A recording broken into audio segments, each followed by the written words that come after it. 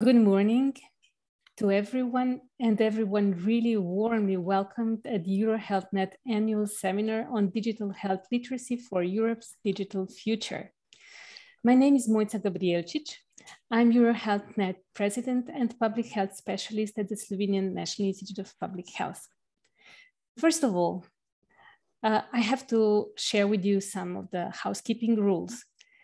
Sessions will be recorded. All speakers should please limit background noise by remaining on mute when you are not speaking, and those who are not active, you will not be on the cameras. Today, we are very happy to say that we have a live English-French interpretation, which is available for all by selecting the globe icon. In the main menu, you can find it on the bottom of your screens. We have had the German interpretation at the seminar last year, and we could try with other languages in the next years to come. But enjoy it this year in French. A question and answers will be held at the end of each session. So, however, in the interim time, we strongly encourage you really that you are participating and that you engage or through questions and answers or through the chat. So we really encourage you to be with us, to ask, to be curious, to comment on what you think. And we like to have this event highly participatory and most of all also solution oriented, so that we can take our key learnings that we can apply in our own work in the next time.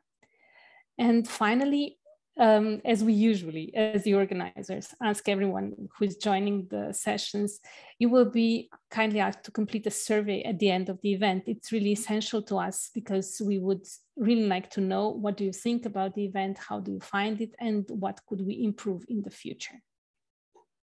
So that's all for the housekeeping. And here we are now with our seminar. As you can read in the beginning of our summary, digitalization is transforming public health systems and the health information we receive, as well as, on the other hand, how we understand it. And how can we navigate these changes in ways which leave no one behind? How can we, in fact, understand and react to what is happening? Because digital determinants of health have been somehow are becoming an important determinants together with the others which we are researching or which we know till now. Of course, digitalization offers a lot of very positive opportunities, but at the same time, we see the acceleration of the consumerism, influence on lifestyle factors. We can see what's happening with the role models. We can discuss violence, addictions, different other topics, which will also be on the agenda of today. And as Professor Ilona Kikbush said a few years ago, health is determined where people live, love, work, and play, but also where they're Googling and tweeting. So that essentially we are changing our worlds, our realities, whatever kind of real or virtual ones. So we are facing the structure agency dilemma, in fact, this classical societal dilemma. And EuroHealthNet started wildly discussing it at the European Public Health Conference 2018 in the plenary, which was really successful at that time. We will be speaking a lot of different topics today, and I'm sure it will be very interesting. But whatever we do, I think that we have to be concerned of how to use the artificial intelligence, including the ethical concerns. So we would like also to highlight the Montreal Declaration. You will find the link to this declaration in the chat. And as I said, whatever we do, we have to do that with the full responsibility. But now we are here with our first keynote speaker. We are really very, very honored and happy that we have Dr. Natasha Azzopardi Muscat with us. She's the director of the Division of Country Health Policies and Systems at the WHO Europe. So Natasha, really thanks a lot for being with us and looking very much forward to share with us how the WHO is responding to those challenges. Please, Natasha, the floor is yours. Good morning. Thank you very much, Mojca. And indeed, the pleasure is mine to be with you today. And I congratulate you for always having such foresight. Indeed, you have just mentioned the wonderful plenary that EuroHealthNet had organized at the UFA conference in 2018. And again, today, you are really putting digital health literacy firmly on the agenda, particularly from the perspective of leaving nobody behind, which is one of the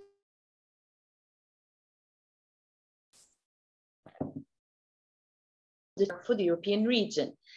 And if I can have the next slide straight away, please. I will start first by focusing on a few numbers. And then when I speak about digital health, increasingly, I am always speaking about the health workforce on one hand and the wider population on the other hand, because both of these are important. And finally, I will tell you about some of the actions that we are taking here at WHO Euro at the moment, and that we plan to take in the coming weeks and months. And it will be very important for us that you as EuroHealthNet, through your constituency, also engage with us as we take the next steps in this very important area. As you have rightly said, in fact, the Pan-European Commission on Health and Sustainable Development, when it redrew the determinants of health as we see them in the light of the lessons learned from the pandemic, we can see that digital determinants of health featured there with the other traditional determinants of health. So if I can have the next slide, please. We know that roughly half the population globally use the internet, and that 90% of these would have access to a mobile broadband network. We know also that half the population are social media users. And in the European region, practically 3 out of every 4 people have used the internet to search for health-related information. Next slide. Most people enter through search engines. So 8 out of every 10 searches start through search engines.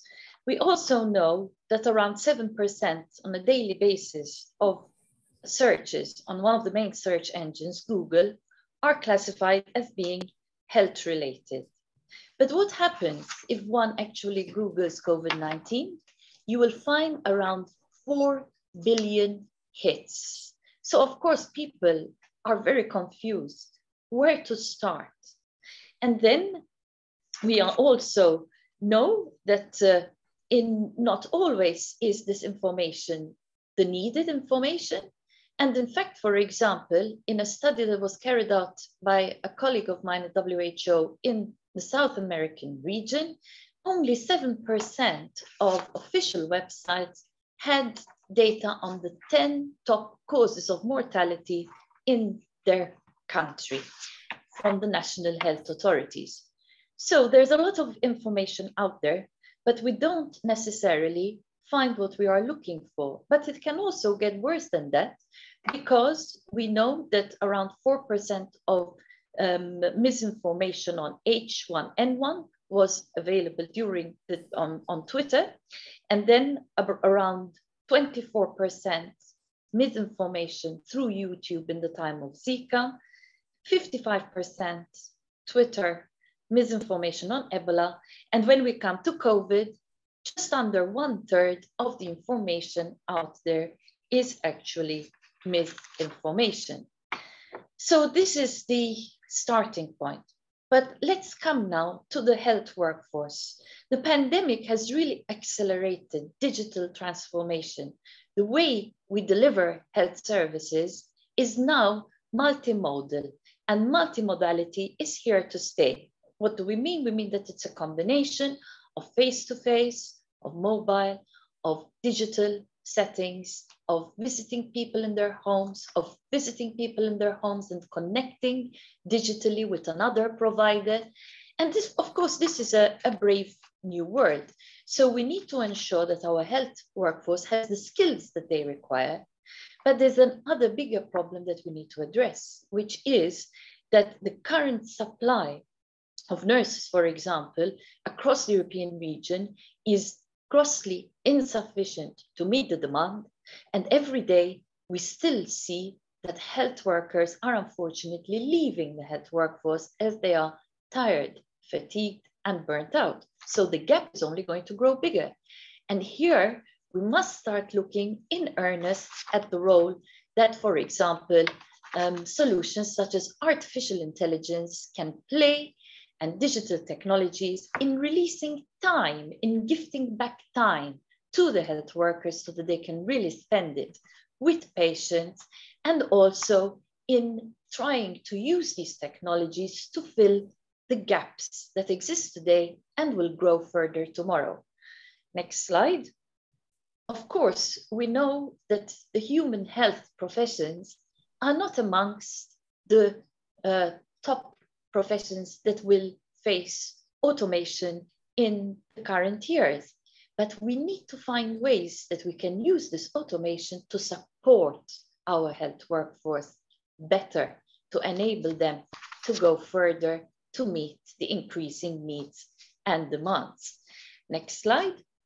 And we know, for example, that AI, if used correctly, can help to remove or minimize the time spent on routine or administrative tasks. But we have also heard stories where digitalization ends up taking the health professions away from the time that they spend with their patients. So I think it's time to really put some very concrete measures in place to ensure that digitalization really works to improve access, quality, and efficiency of health systems, that we really make use of the potential benefits whilst reducing the potential risks. Because one of the risks is that the health workforce actually does not take up the technology. It does not educate patients and users as to how they themselves can use technology to better engage, to be better empowered, to improve their own health. And now moving to the next slide to talk about digital health literacy in the wider population. And of course, this is a really, really wide topic. But let me start by saying, and can I have the next slide here, that our WHO Action Network on measuring population and organizational health literacy, which will be sharing its preliminary results in a few weeks' time. We hope that the report will shortly be published. But it has shown that amongst different countries, between a quarter and half the population surveyed has found difficulties in dealing with digital health technologies and digital health information. Of course, this varies very much depending on age, ethnicity, economic status, gender, and power dimensions too. And here, one of the things that I would like to emphasize is that when we talk about health and long-term care sectors, we are really working with people who are more likely to be elderly, to be less educated, because the nature of the burden of disease is such that we find more disease in the elderly and in people with lower education, employment, and social status. And therefore, here we have a real dilemma, because we want to use digital technologies, we want to empower people to use digital technologies, but in the health sector, we know that the people who are going to potentially benefit the most from using these technologies are the ones that often find the most barriers to access and use the technologies. And therefore, the traditional methods that may have been used in the wider population will not suffice. So can I come to the next slide, please? And what we know is that individuals who are highly digitally literate gain far more. And we also know that those who tend to have lower levels of digital literacy are losing really the opportunity and missing the opportunity to benefit the most. So coming now to the final part of my presentation, which is what are we doing as WHO? In 2019, we adopted a resolution on health literacy, and we have a draft European roadmap for the implementation of health literacy initiatives. Of course, during the pandemic, we have also stepped up our work on infodemic management because this was extremely important. And we have also taken stock of the way digitalization has really been used to accelerate change going forward. And can I have the next slide, please? So in terms of proposed actions to improve digital health literacy, we are highlighting the role in all our policies and strategies. We want to promote health literacy friendliness. We want to ensure that health literacy helps us to decrease inequities and exclusion. And we want to make sure that we use the health literacy paradigm also when it comes to digital technologies, such that it's not only about working with the population, it's also working with the suppliers and the producers of the technology to make sure that this gap is really addressed and reduced. And can I come to the next slide, please? And over here, what I would like to say is that we have been working really across the whole organization to ensure that we have this project on risk communication and community engagement. We have also been working with partners beyond WHO Euro, and we have our flagship initiative on behavioral and cultural insights, which is also doing a lot of important work to help us understand better what drives infodemics and how we can intervene to ensure that we can have some influence. And we have been working also with social media, such as Facebook, in order to be able to regulate better what information is available out there to make sure that people are less confused and have better access to the right information. Can I have the next slide, please? What does this mean? This means that we work to detect early false narratives and malicious spreaders, that we are also working very much, for example, on inoculation through education, behavioral interventions, and gamification. We're working also to improve platform algorithms and transparency, and having fast checking and online verification forensics. And I think that this is all going to be a very important experience for us going forward. We have also developed a chatbot together with UNICEF, and it works in 20 languages across the European region and really helps us to offer up-to-date information on COVID-19 and vaccination, keeps track of trending issues using polls and a rumor reporting tool. And finally, what are we doing on this area? Can I have the next slide too? We've produced a number of guidelines, training and tools. And please, we will make these resources also available to you, and feel free to disseminate them further. Looking forward, where are we going? Can I have the next slide? We are developing a regional digital health action plan, which is likely to be the key item on our regional committee agenda in September in Israel. And tomorrow I will be presenting the concept note to our constituency, the standing committee of the regional committee, in order to have their feedback. But I give you also a glimpse that basically this is made up of 4 key areas. The first area, of course, is about setting norms and providing technical guidance, because countries are investing heavily in digital health, but they want to make sure that these investments pay off in terms of really improving the health of the population, decreasing inequities, and improving the bottlenecks in their health systems. And therefore, there is going to be a big strand of work on working with countries to help them enhance, redevelop or further develop their digital health strategies in the light also of the lessons we have learned through the COVID pandemic. We will continue to work on building the right networks, particularly in emergent areas, such as, for example, when it comes to big data and artificial intelligence, and promoting dialogue and exchange very much also at a sub-regional level. And we have actually launched our first network in the Western Balkan countries, which will support the implementation of the Western Balkan country roadmap, which was launched by the regional director to 17 ministers of the Central European Initiative just at the end of last week. Why? Because digital health as a key determinant of health has to be part and parcel of any health roadmap going forward. And of course, we will continue our work really on horizon scanning, looking for solutions that can help us to achieve our goals of united action for better health for everyone, leaving no one behind across the European region. I invite you at EuroHealthNet through your member organizations to walk with us on this journey as we seek to develop our action plan, and then further to the development of the action plan, to work with us also to be able to implement digital health that is really geared at meeting the needs of our wider population, as well as the needs of our health workforce and health authorities. Thank you very much, and back to you, dear Mojca.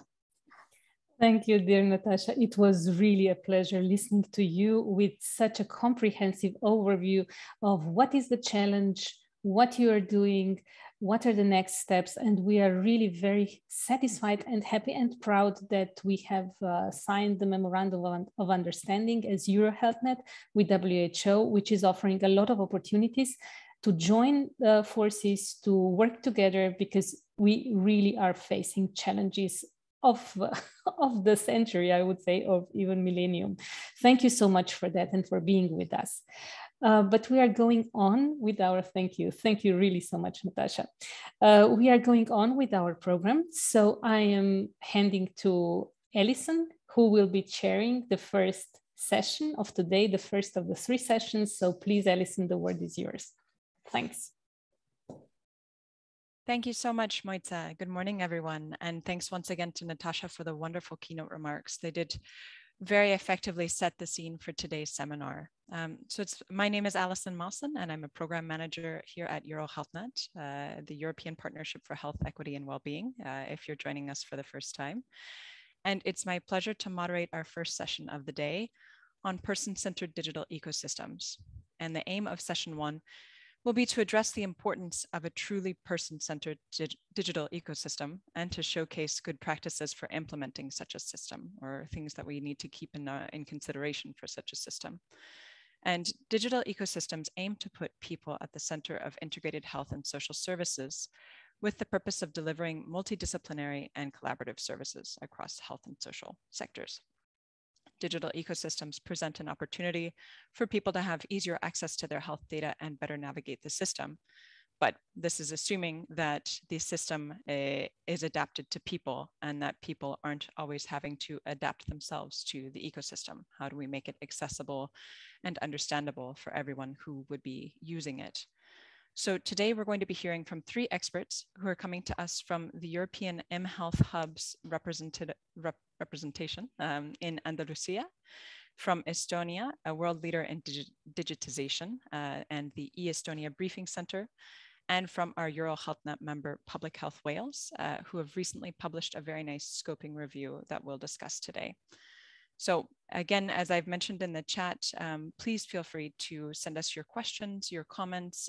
We really want to hear from you. We think that the success of today's seminar will largely be gauged by how interactive it is and how much each participant comes away from the session feeling that they've learned something that they can apply to their day-to-day work, some sort of tangible action or solution. So please do write us in the chat or send your questions via the Q&A. We will not break in session 1 until the end for a formal Q&A, but we will be collecting your questions throughout. So please don't be shy. With all of that said now, I'm very pleased to hand the floor to our colleague Belén Sotillos González, who is Innovation Officer at the Andalusian Agency for Healthcare Quality and a representative of the European mHealth Hub. Belén, the floor is yours. Okay, thank you very much, Alison. And thank you to the organization for inviting the European mHealth Hub and greeting from Spain. I will start my presentation right now. Don't worry, I have several slides, but I will focus on the most important ones. We started to, let's see. I am now putting the Okay.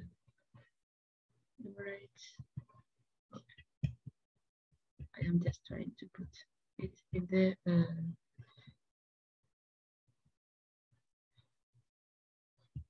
sorry, give me just 1 second. I cannot. Okay, I will start in this way. Also, I know I am not able to put it on PowerPoint presentation. Anyway, if you click on F5, it should put it in PowerPoint. Okay, thank you, David. Okay, thank you very much. You may know us because we started around the end of 2018, and let me just share a little bit about what we will present today. I will make a quick overview of what is the hub, and I will focus on a few elements that we have been working on, because we have several elements in our work, but I will focus on ethics, introduction to some work that we have developed with some selected countries, and also on a knowledge tool that we have developed on diabetes. And finally, I will let you know where you can find other content. So to start with who we are and what we do, this is an European project. We have a website with all the information and also a promotional video.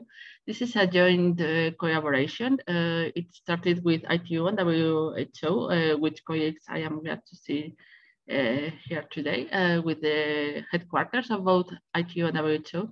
And we, as Andalusian Region and Ministry of Health, came into Exin also with other 17 partners. As you can see, the idea was to put together people from different angles on digital and mobile health, from government, healthcare systems, tech sector, NGO, and academia.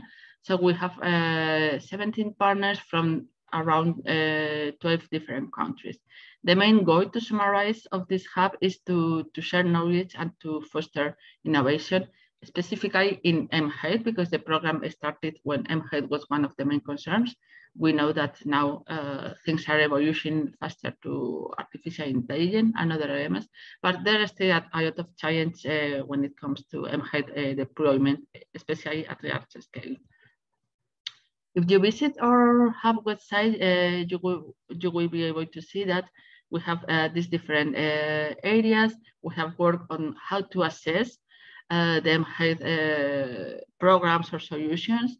We have done what we call the knowledge tool 1. We have worked also on ethics that you will see, on policy, on how to support different countries. Within the project, we have done something not covering all the countries, of course, but starting with 1 or 2 of them that I will also explain. And we have also worked on how integrate mHealth into health systems, not just like small initiatives, but go into the heart of the healthcare delivery. And we have also explored a little bit on evidence that is a big concern. So we have put some resources there, right?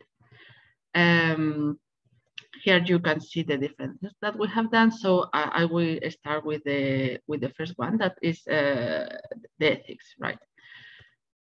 In ethics, what we have done is there are not like magical recipes, but we have done a kind of compass about what should be considered when you are providing mHealth services, right? So based on 4 big principles that you can see here: transparency, agency, accountability, and equitable access, that are some of the foundations of ethics with authors like Bishop and others. How to navigate through this. So within each of these headings, we have developed some consideration like material access or social accountability or autonomy. So if you go through this quick guide, you will see different elements that will help any provider to make questions, to pose questions about what to put the focus on and what kind of things to solve. Regarding person-centric, we have some elements, for example, in access or in usability. So of course it is there everywhere. And also we have developed I've annotated bibliography that I invite you to visit in the website and to enrich, if you wish, with some other contribution. And of course, IET annex on GDPR. So this is the main thing about ethics. On the other hand, another part of the project was to start working with some countries that need to move forward and to foster on this mobile health. The COVID was a challenge for us in the sense that health ministers had to cover very big priorities, but anyway, we managed and we have been working with both Czech Republic and with Hungary. Of course, also we have done activities with other countries or different hub talks, seminars, etc. So we have developed a kind of ETA steps, and as you can see, sorry, because maybe it is a bit small, the co-creation of user personas and service scenarios has been a big step in some of them. These two countries have different contexts and different situations, so we have had to develop different strategies, right? Also according to their maturity. In Hungary, the infrastructure is a bit more set, and they have some work done. And in Czech Republic, we have go further in other elements, like funding and reimbursement. With this knowledge story, I just want to focus on the Llanos, on the tailored approach. We have developed a profile according to their needs, and we are still working on them. And on January, we will have the report, mainly on preventive care of diabetes. So we have started from the ground and seeing their needs, etc. And finally, just let me show again the different areas we are working on. And also we have developed the hub talks where you can see the videos and everything is there. So you can see everything there. Thank you very much. I'm happy to discuss with you in the Q&A. Thank you. Thank you so much, Belen. Very enlightening and a lot of work to cover in a very short time, I know, but I'm already quite curious to discuss more the consortium and how you brought together all these different sectors, because I think that that's something that all of us could be learning from, how to build these very dynamic multi-sector consortia. And these are really the people we need involved for this kind of work. So it's, hope we have some time in the Q&A. But to make sure we do, in fact, have that time, I'd now like to pass the floor to our colleague Annette Numa, who is Digital Transformation Advisor at the e-Estonia Briefing Center. So thank you so much for joining us, Annette. The floor is yours. Thank you very much, Isabel, and I'm very, very happy to be joining you from this very snowy Italian Estonia. And as introduced already, so I'm working as one of the advisors when it comes to digitalization. And obviously, when we think about digitalization, then the medical sector is something very essential that also needed the help of technology in order to make this entire medical system here more efficient and provide the better treatments to people. And Estonia has been very successful by implementing all of these solutions for more than 20 years. So I will make an introduction. Where did we start? Where Estonia currently is with e-health solutions, and also what are the directions also for the future? Because I can tell you that even though we already use technology in so many different fields and the medical sector, there is still much more to do. And I will give you a little glimpse of this as well. So I will be sharing my screen in a very quick second, and we can jump to the very first slide here. So I just wanted to put its slide also here just to draw you a picture, because as you might have heard, Estonia still stands as one of the most digital countries, especially when it comes to the public sector. So today we already have 99% of services functioning fully online. One of the reasons that also we've been able to put all of these medical services online is that almost 20 years ago, we already introduced the electronic identity card, which is very essential for people to also access their medical services and get access to all of the prescriptions as well, because all of our prescriptions are issued by the online method, so that we can buy them with our electronic identity cards. One also very essential thing about Estonian medical system and how do we store the information between different hospitals and medical service providers is that we are not centrally storing anything. But what we actually do is that we have decentralized the entire information and distributed this between thousands of institutions and again, the medical service providers and hospitals. So there is not a central database, which we think that this is the most secure way to go when it comes to, again, the data protection and avoiding the attacks to the system. And even when it comes to making the system more secure, and Estonia is also the first country who uses blockchain on a national level, and blockchain is very, very widely used, of course, also in our medical sector to provide the integrity of our healthcare information too. And besides this, I think everybody can agree with me here that when it comes to your medical records, this is one of the most, I would say, secure and sensitive information that you really want to keep secure. So that's why also Estonia has taken one step ahead to make this so transparent, so that every single time there is a doctor or a medical service provider, we can even see when they have been looking for our information, our data. So there is a data tracker so that I can see which hospital, which doctor, at what time of the day, which part of my information have been looking for. So again, to really build this trust between the patients and the doctors, and showing that, again, you can sleep peacefully at night knowing that we really store information in a very secure way. But I also wanted to keep that slide here to show you a little more realistic overview, so that if different countries think that it was just like this to Estonia, so that overnight we had everything ready, then that's not true. It took us a lot of time to start preparing, first of all, the infrastructure, because I always say, building a medical system is like building a castle, where the fundamental bases are first of all, the infrastructure, having very confidential access to your information, which means identity card, and then of course also an efficient data exchange and the integrity of your information. So since 2001, we have had this the Extro system, so a platform that helps different kind of hospitals to exchange the information. Then the identity card, a year after, we can sign also documents, which again is important when it comes to prescription side. Then in the year 2008, we developed the e-health system. And 2 years after, we started issuing all of our prescriptions online. So since 2010, and today, luckily, it's not only possible to buy prescriptions and medicals from Estonia, but we also have cross-border collaboration with a couple of other countries, so that today I can travel to Finland, get my prescriptions with my Estonian card also from there. And then also people from Portugal and Croatia can travel here and get access to their medicals with their local identity cards also from our pharmacies here.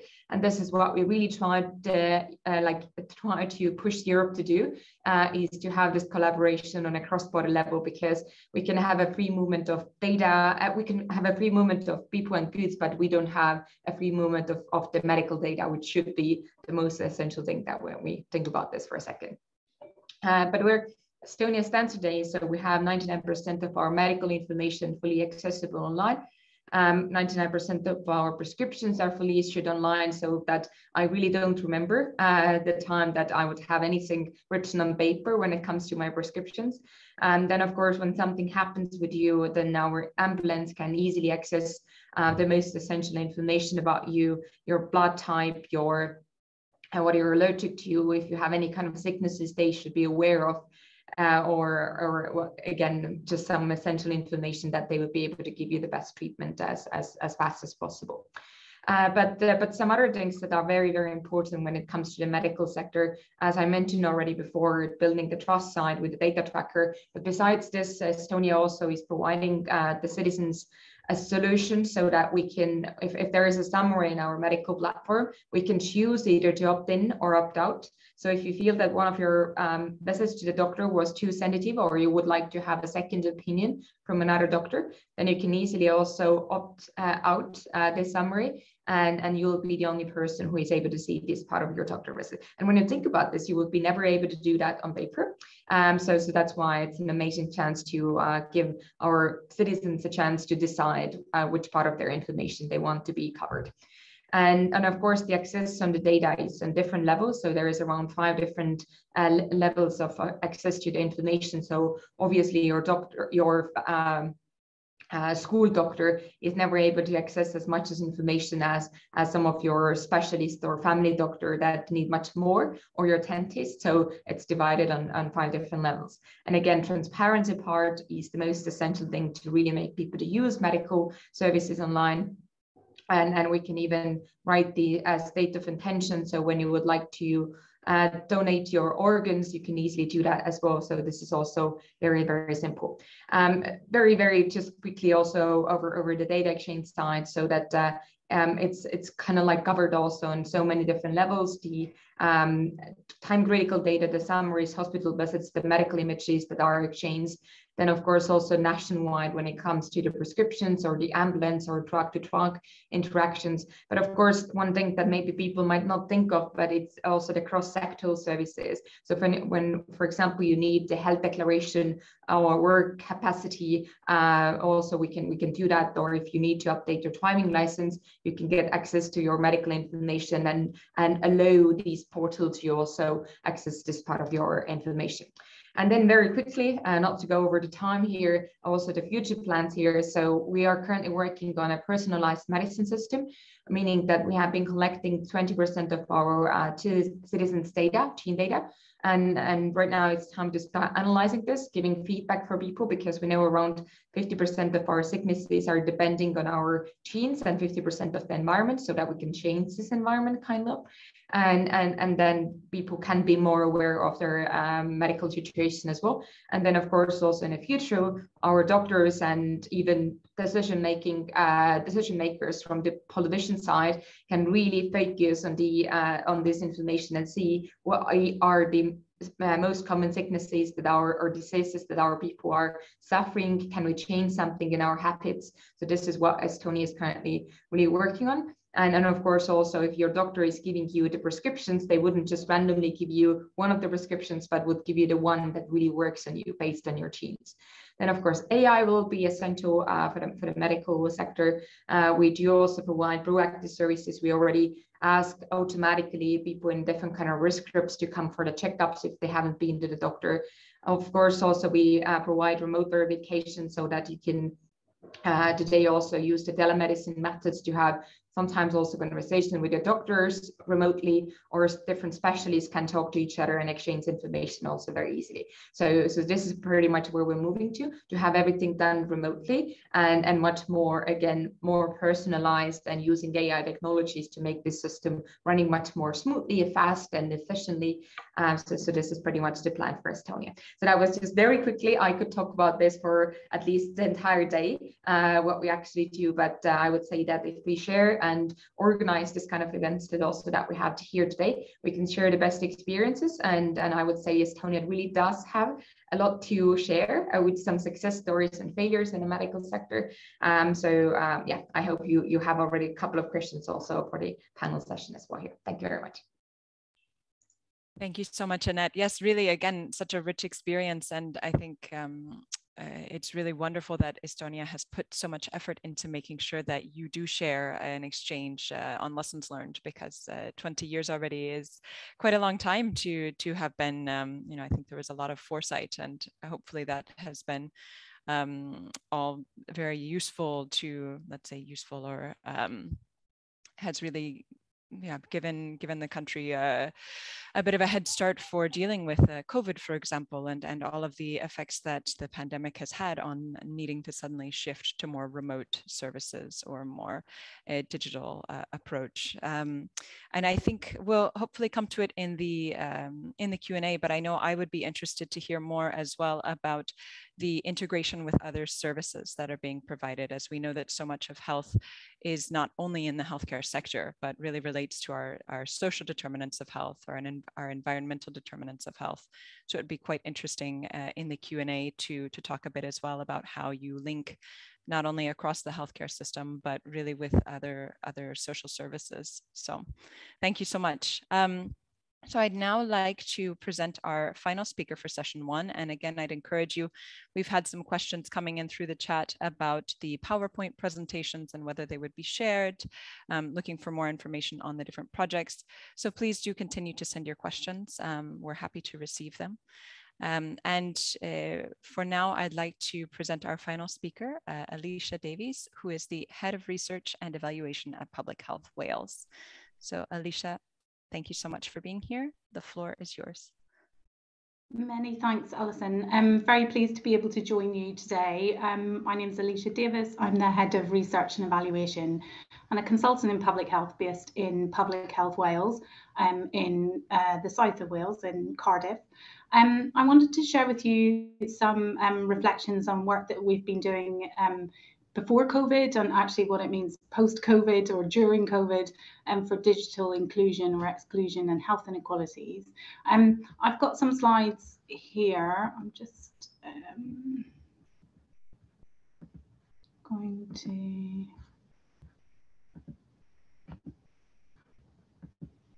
share the right thing.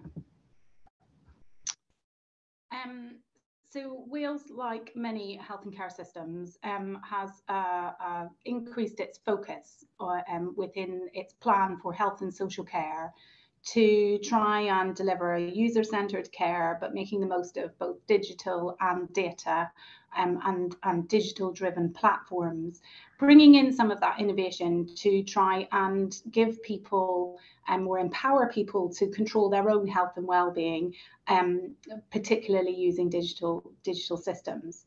But how can we embrace digital health, but also make sure that we're not creating a digital inverse care law? The Tudor-Hart's inverse care law is, of course, those that are most in need of health support for their health are those that are less likely to have equitable access to care and systems for health. Well, if you bring in a digital platform into that, can digital become a driver actually of widening the inverse care law into the 21st century? So in Wales in 2018, actually, we carried out a national household survey of all adults aged 16 plus years of age. It was, Alicia? Yeah? I'm so sorry to interrupt. The slides are not moving ahead, and it's not yet in presenter mode. So it's not in presenter mode. It wasn't yet in presenter mode. Oh, it is here. Sorry, Alison. Let me try again. No, no problem.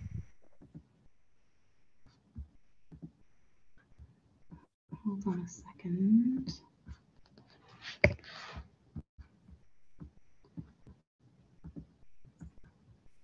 Maybe it's because I'm on a one screen.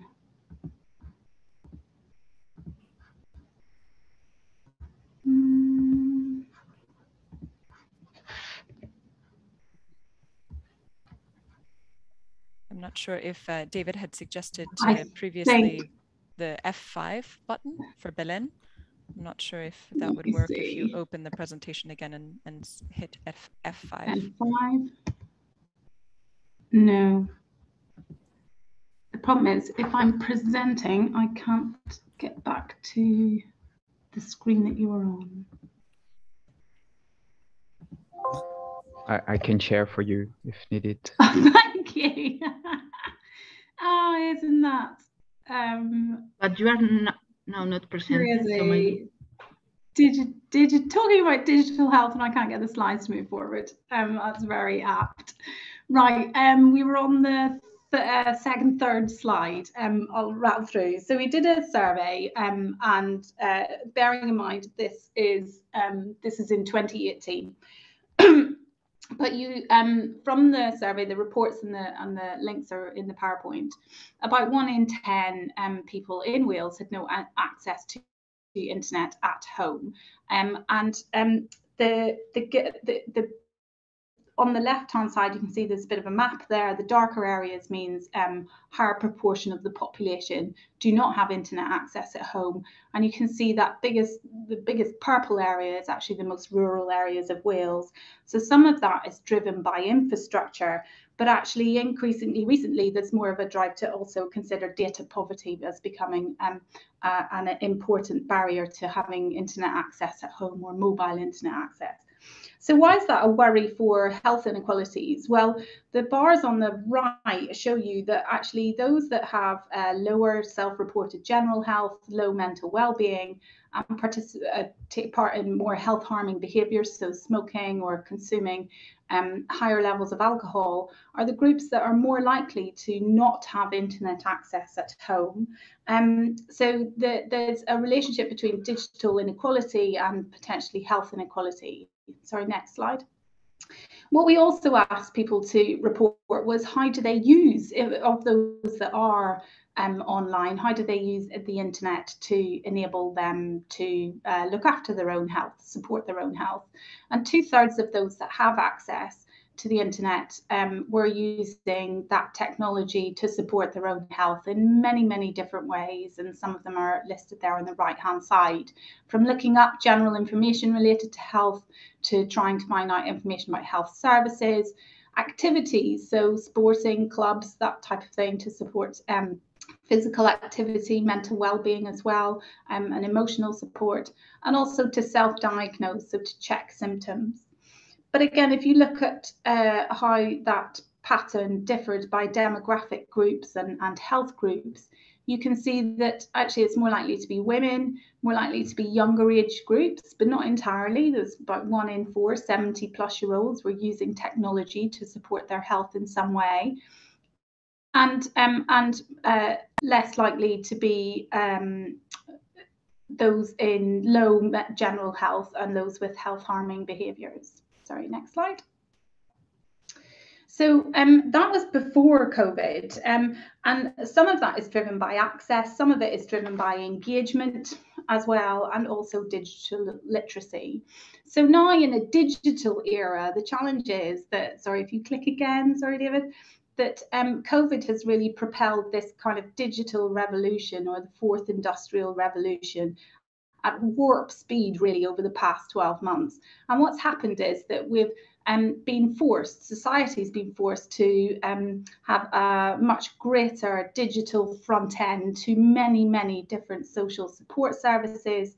And actually it spans across all the wider determinants of health, as Dahlgren and Whitgreaves wider determinants rainbow. So everything from employment, working conditions, education, access to health services, even access to food at some points, ordering food and resources online.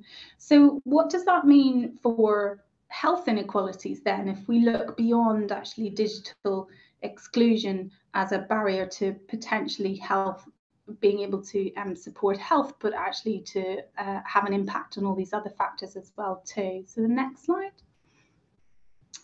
So in a recent scoping review, we were looking at actually what's the impact of digital exclusion on health and how can that have an impact. And as I've just talked through, it can have that direct impact on health, where in that dark blue side on the left-hand side, there's lower or less timely access to digitally delivered services, be that healthcare services, health-related information. Think how rapidly the COVID information was coming through on a digital platform. If you weren't on digital, how were you getting that level of information and clarity of information?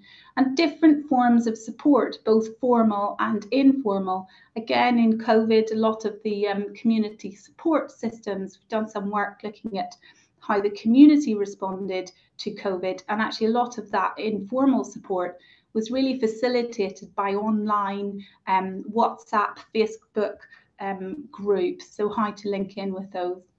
Then digital exclusion can have an indirect impact on health, less timely access to social support services, limited access to education. Again, COVID pushed a lot of education in Wales onto online systems.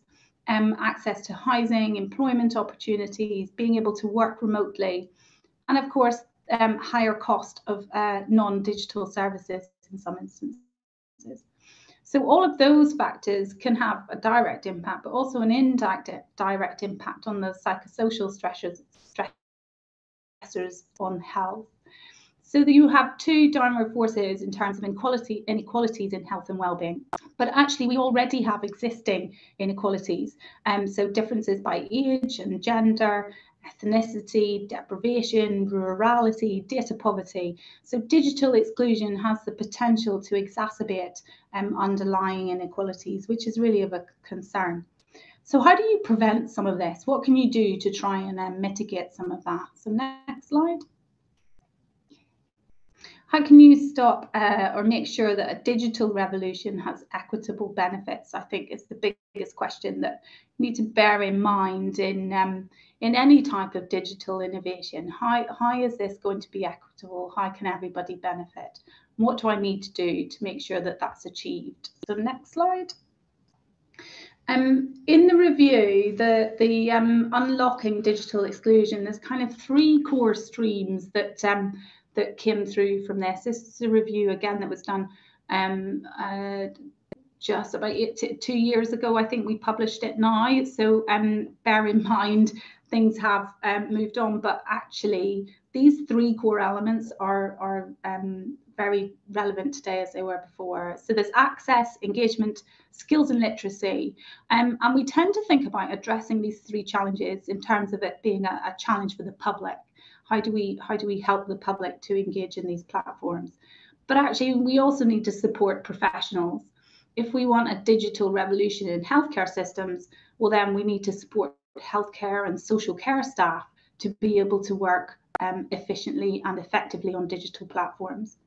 So the next slide.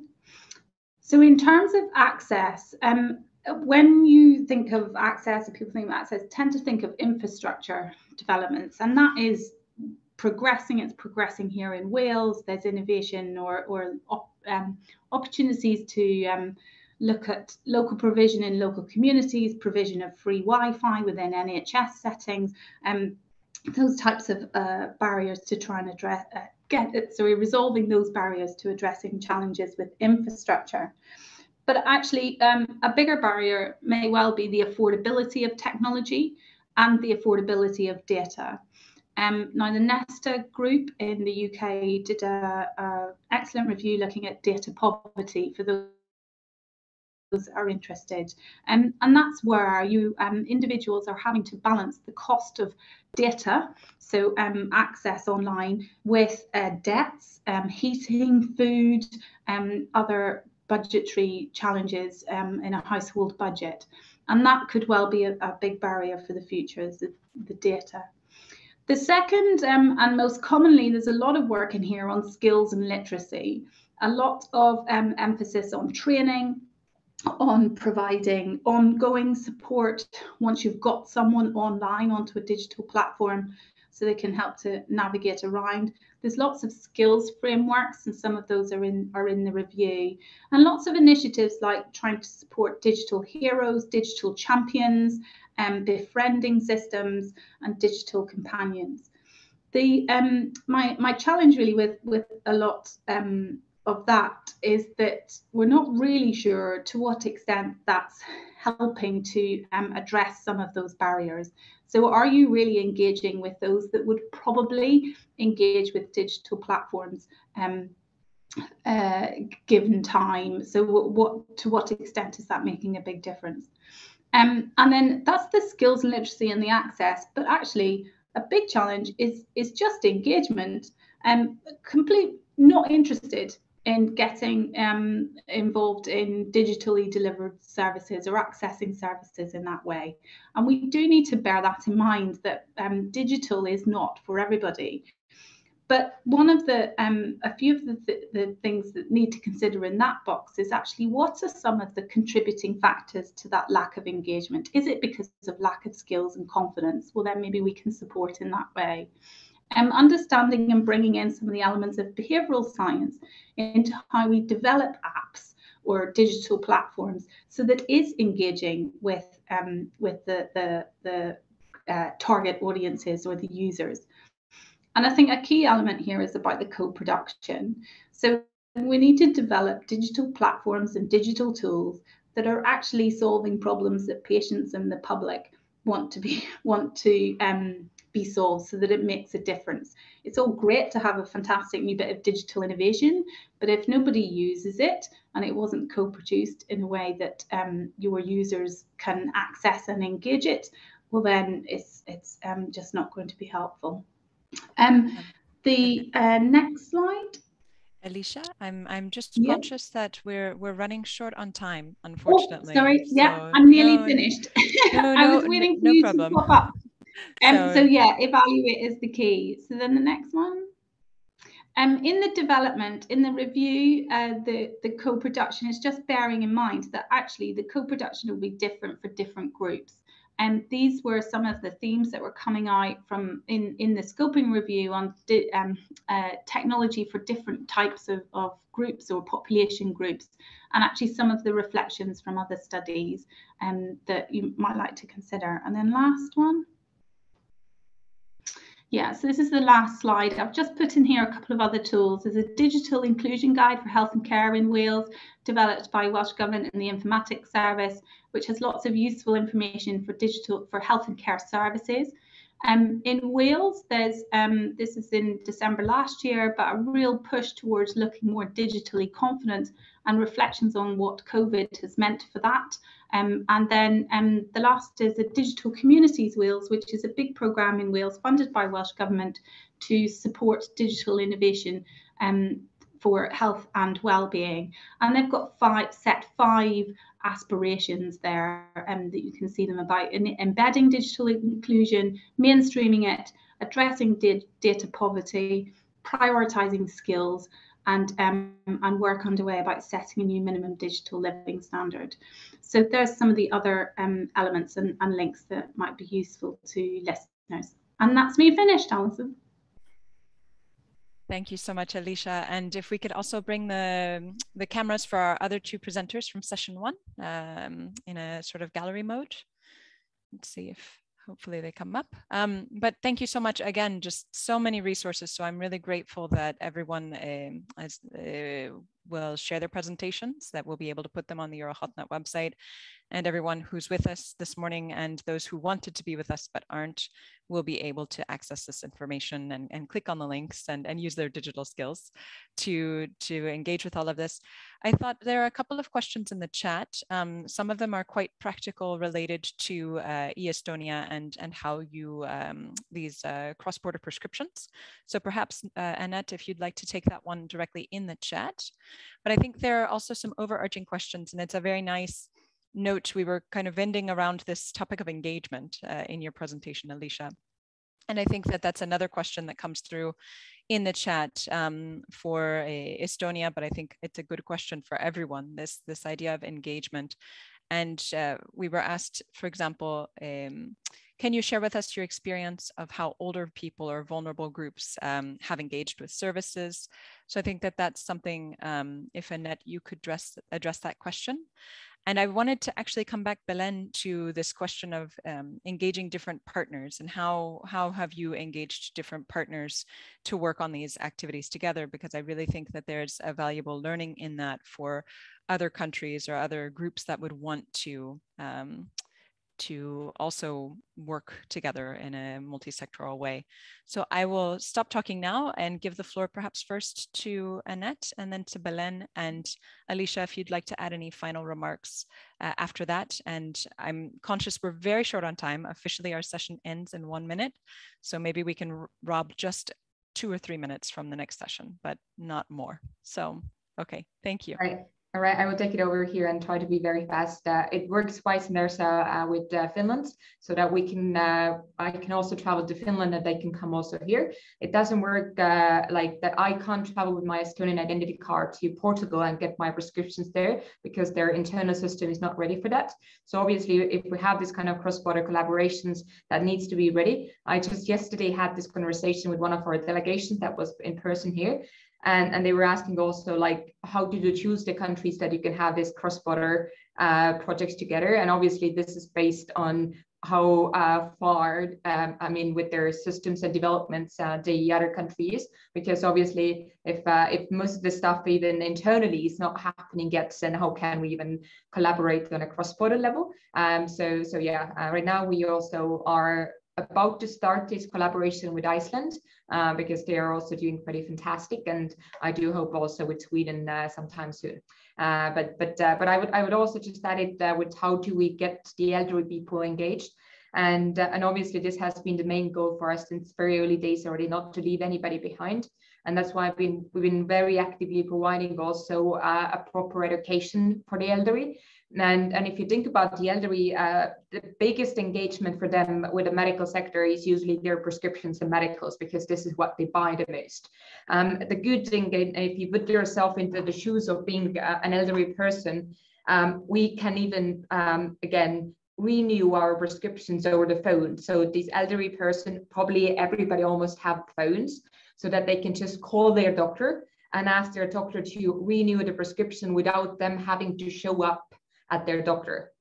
And besides this, they don't even need to have this high literacy, because the only thing that they need to do is just walk to the pharmacy, hand over their identity card, and they will be helped there. So I mean, it can sound like a science fiction that elderly people must be all the time on computers and knowing how to do everything. Not really. I mean, if you even don't have this literacy, you can also be still engaged by just using the card itself. And also, I know a lot of elderly people who might not have a computer, and then they can also choose their representative, so that their kids, their daughter or a son, can also be a representative on a medical platform and help them with the summaries, or if there is any kind of analysis that need to be checked there, or anything like this. So again, it might sound more difficult, but actually it's very simple for the users. And this has been the goal for us since very early days. Provide education, talk about how things work, how they have stored, and also provide as much as transparency. And then people will trust, and will really enjoy this kind of customer experience by using the online medical services. Thank you so much. Thank you. And yes, I'm afraid we're really running short on time. Perhaps what I could propose, the chat has really opened up. There are a lot of questions coming in now. Could maybe Belen and Alicia and Annette, maybe you would be able to send some responses just through the chat, because I think there are some really good questions coming, and I'm so sorry that we don't have more time. Thank you really so much to everyone in session one. We appreciate it so much. So I'm now very pleased to hand the floor to my colleague, Sumina, Dr. Sumina Azam, who's an executive board member of EuroHealthNet and also works for Public Health Wales. So Sumina will be leading us through session two. Thank you so much, Sumina. The floor is yours. Thank you, Alison, and good morning all. So in our second session, we have three excellent speakers who will explore further the latest research on the importance of digital inclusion through the development of digital skills, digital health literacy, the role of the healthcare workforce, and the importance of working with our communities. So we've heard already how there is a direct link between the levels of digital health literacy and socioeconomic disparities. We've also heard that those who need digital health technologies are the most are the least likely to use them. So this is very much the inverse care law, which was spoken about by Alicia. So this means that there is a risk that the increasing uptake of innovative digital health technologies leaves some people behind. This is a real concern to us who are working to reduce health inequalities.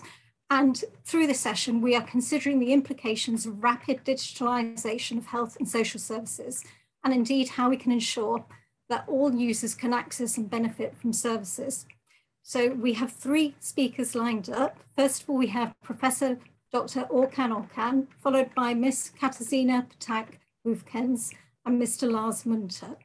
So may I introduce you to Professor Dr. Orkan. He's a researcher at the Department of Sport and Health Sciences, Health Literacy, Technical University, Munich. So Dr. Orkan, the floor is yours.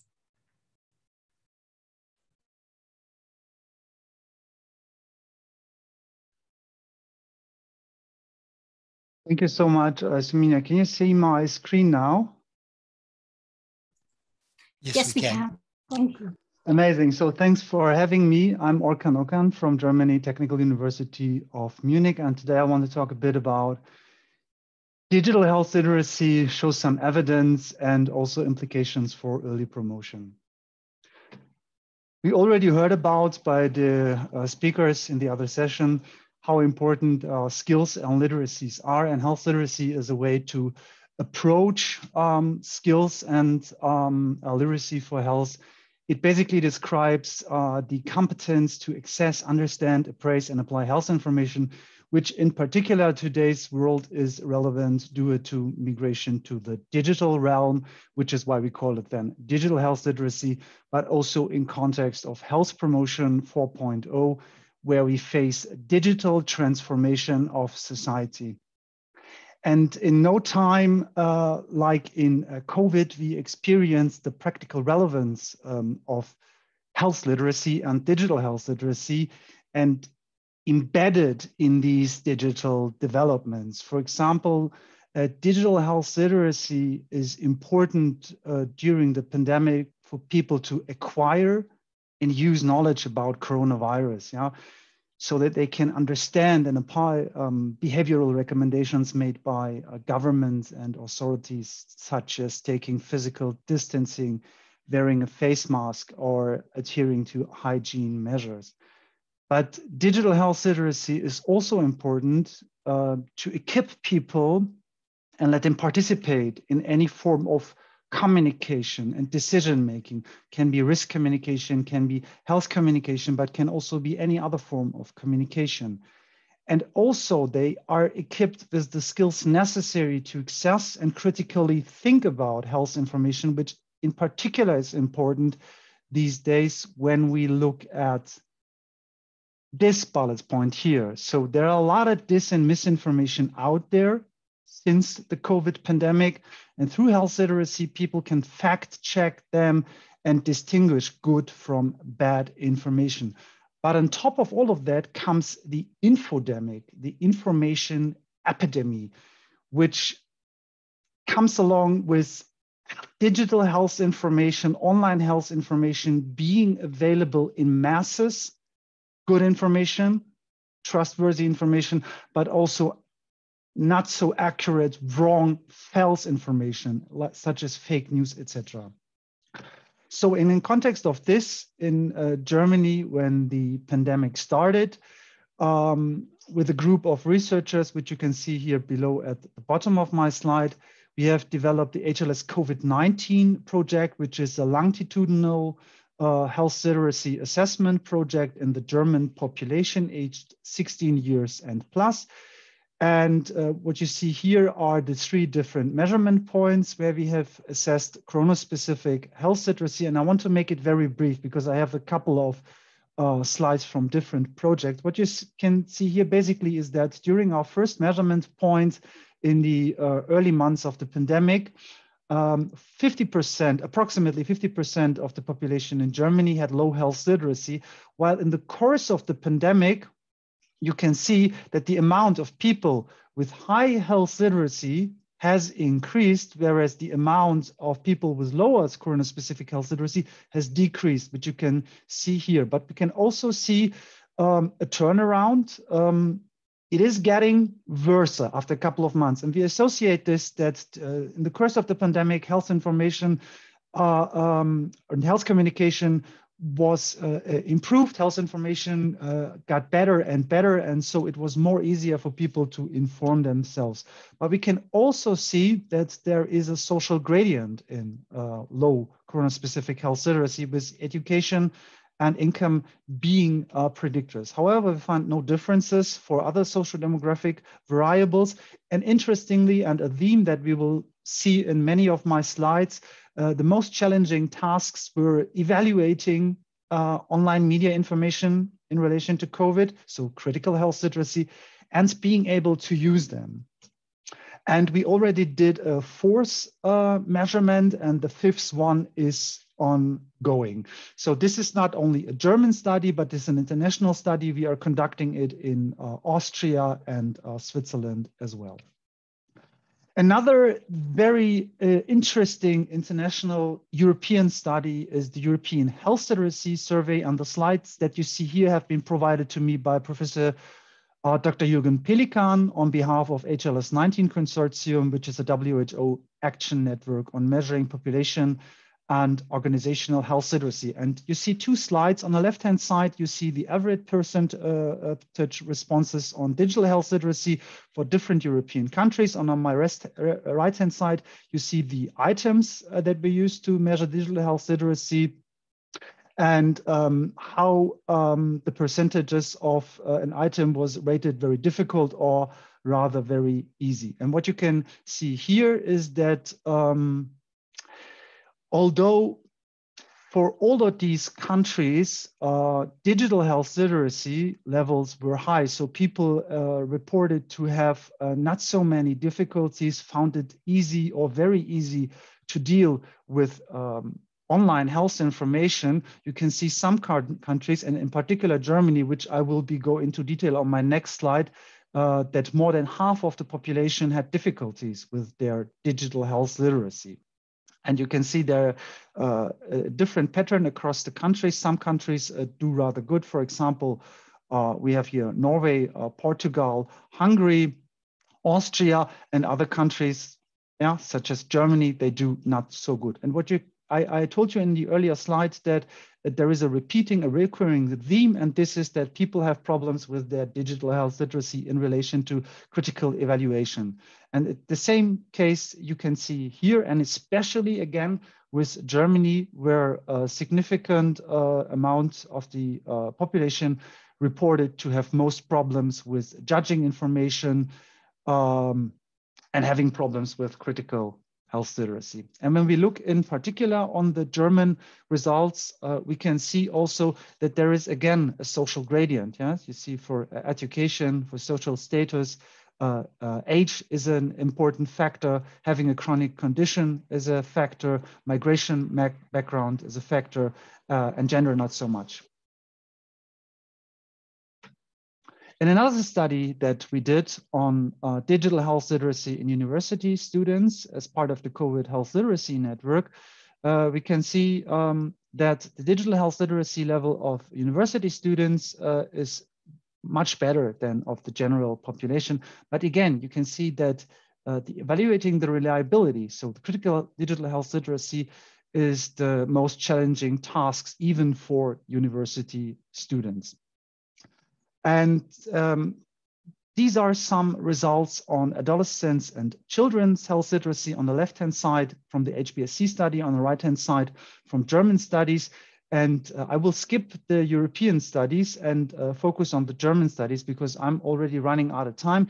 You can see that in comparison, the younger children report or assess their health literacy much higher than the older adolescents, whereas 80 and 90% of younger age groups report to have high health literacy. In grade 7 and 9, adolescents report to have a lot of difficulties with different tasks related to health information. And of course, this could be maybe younger children overestimate their own competencies in relation to health literacy and underestimates the task at hand. So here, these are the results in detail of the study in young children in primary schools. I will skip that, having the time in mind. And these are the results for digital health literacy in the adolescents, the results that I've shown on the other slide. So these results indicate that early promotion of health literacy is very important because addressing health literacy early has more effects than addressing it late. We have developed a couple of reports for several organizations on how to address health literacy in schools, and we found that there are certain challenges and barriers. First, health literacy is new to schools. There is no curriculum, almost no policies. Many countries do not use school education, which serve the purpose to address health literacy. Teachers are not being trained in health literacy. The school curriculum is overcrowded. It's very difficult to import new topics. So there is almost no time to do that. But there are certain ways how we can address health literacy. In Germany, for example, there is the digital literacy curriculum in place for a couple of years. And you can see here the curriculum and its dimensions, that it has close relations to health literacy. For example, this area is the health literacy core. These areas address communicative and critical health literacy, and these address overall comprehensive extended health literacy dealing with media use and IT use. And we have used that model and developed an intervention based on this digital literacy curriculum, our toolbox for health literacy. And by using a curriculum that is mandatory and that is already in place in Germany, we have been able to embed health literacy in an existing curriculum, use it, and we also avoid further overcrowding the curriculum. So teachers are very happy. This allows us to address health literacy as early as in grade 1. And the good thing is that it's not only the school curriculum, but this school curriculum comes along with a teacher curriculum at university training, education, and further education of teachers. So also teachers are being trained in that curriculum. And we thought that keeping in mind that many countries, the same applies for many countries, that the curriculum is overcrowded and it's difficult to get health literacies in there. This could be a blueprint how other countries could do it as well. Go into the curriculum, check if there are any topics that are associated to health literacy, similar to health literacy, and use them to address health literacy. Last but not least, this is my last slide. There's another intervention in Germany called Nebulus. It's a digital app, also browser-based web application, and this promotes digital health literacy and navigational health literacy using entertainment, education, and game elements. So the children use a smartphone, they become a task, and in order to solve the task, they have to physically move around the city, talk to health professionals, receive health information, and by the end, when they complete the game, they have gone through several stations and applied different of their health literacy skills. And this is a very interesting, fairly new intervention, and the information can be found on the website and also in the publication. Thank you so much. I've reached the end of my presentation, and I hope I have not exceeded my presentation too much. Thank you so much, Professor Orkan. That was incredibly insightful for us all, really interesting to hear and very clear. And it's really impressive, the range of work that's underway. So we will come back and we will be asking questions, and I will ask the audience to start putting your questions in the chat function, and we will keep an eye on that. And perhaps in the intervening time, if you could sort of think about, perhaps, what you would say to policymakers or to us practitioners out there, how we can use your learning, because I think there's some really helpful insights in there that would be really helpful. So I will move on and introduce our second speaker. Our second speaker is Ms. Katarzyna Patak-Pufkens, who's a policy officer, performance of national health systems, DG SANTE at the European Commission. So Katarzyna, the floor is yours. Thank you very much, Sumina, for your nice welcome, and thank you for inviting the European Commission to this very interesting seminar. I hope you can see my slides. Yeah, probably. Yes, we can. It's a pleasure to talk you through our actions at our level. What do we do to address the problems of digital skills, related to digital skills in healthcare systems, in the society? So obviously, this is one of the priority areas in the current Commission's work program to improve the skills of the population. It made it really high at the policy level to the European Pillar of Social Rights Action Plan, which was announced this year, and which reaffirmed the commitment to improve the skills of the population. And actually, along the broader target for improving the skills, there is a sub-target related to digital skills themselves. So we aim at making sure that at least 80% of the adult population have basic digital skills. And the same target is reiterated in another policy document, which is the Digital Compass, and the associated path to a digital decade, which is a kind of the implementation framework for the Digital Compass. So the Digital Compass is a document which sets the policy objective for 2030. And of course, skills are at the core of this strategy, together with the digitalization of public services, including e-health. We don't hide that we have a lot of challenges. A lot has been already said today about it. But certainly what we realize is that healthcare certainly belongs to those occupations which are very susceptible to technological skills obsolescence. So there is a need to ensure that there are right investments and policies in place to reinforce the skills in the healthcare sector. What we've seen, of course, through the pandemic was the surge of the digital solutions. So a lot of progress has been made.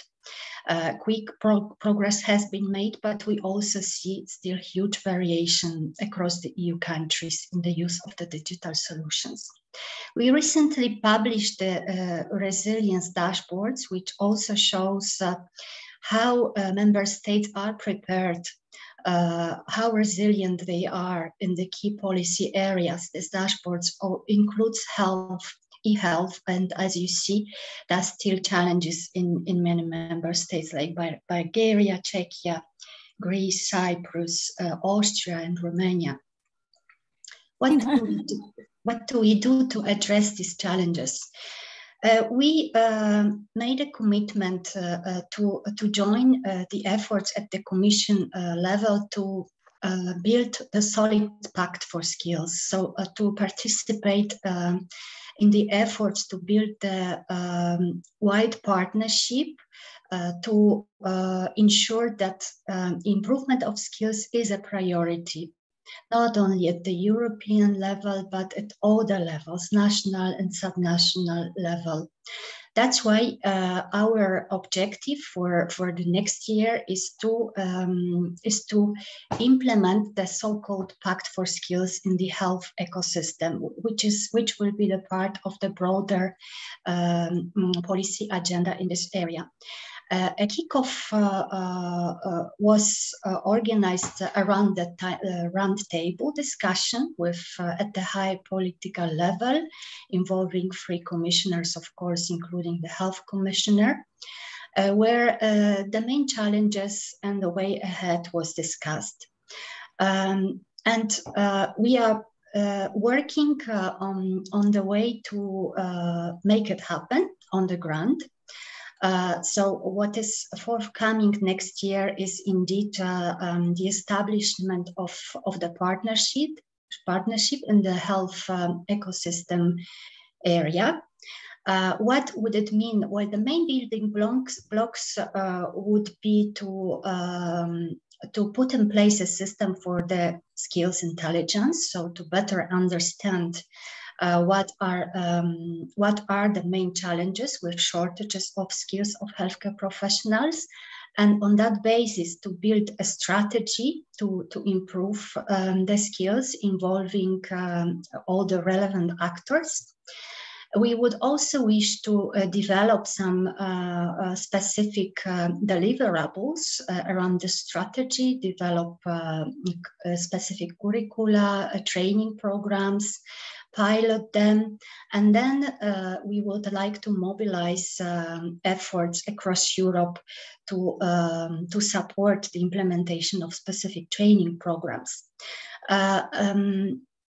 On our side, we see, we discuss internally a possibility of providing some support from the EU for Health program. So One of the forthcoming actions may be indeed a training initiative at our level, which will be concentrated on digital skills of healthcare professionals and people working in healthcare systems.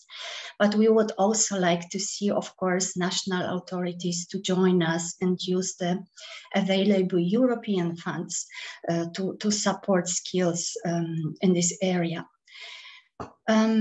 We also...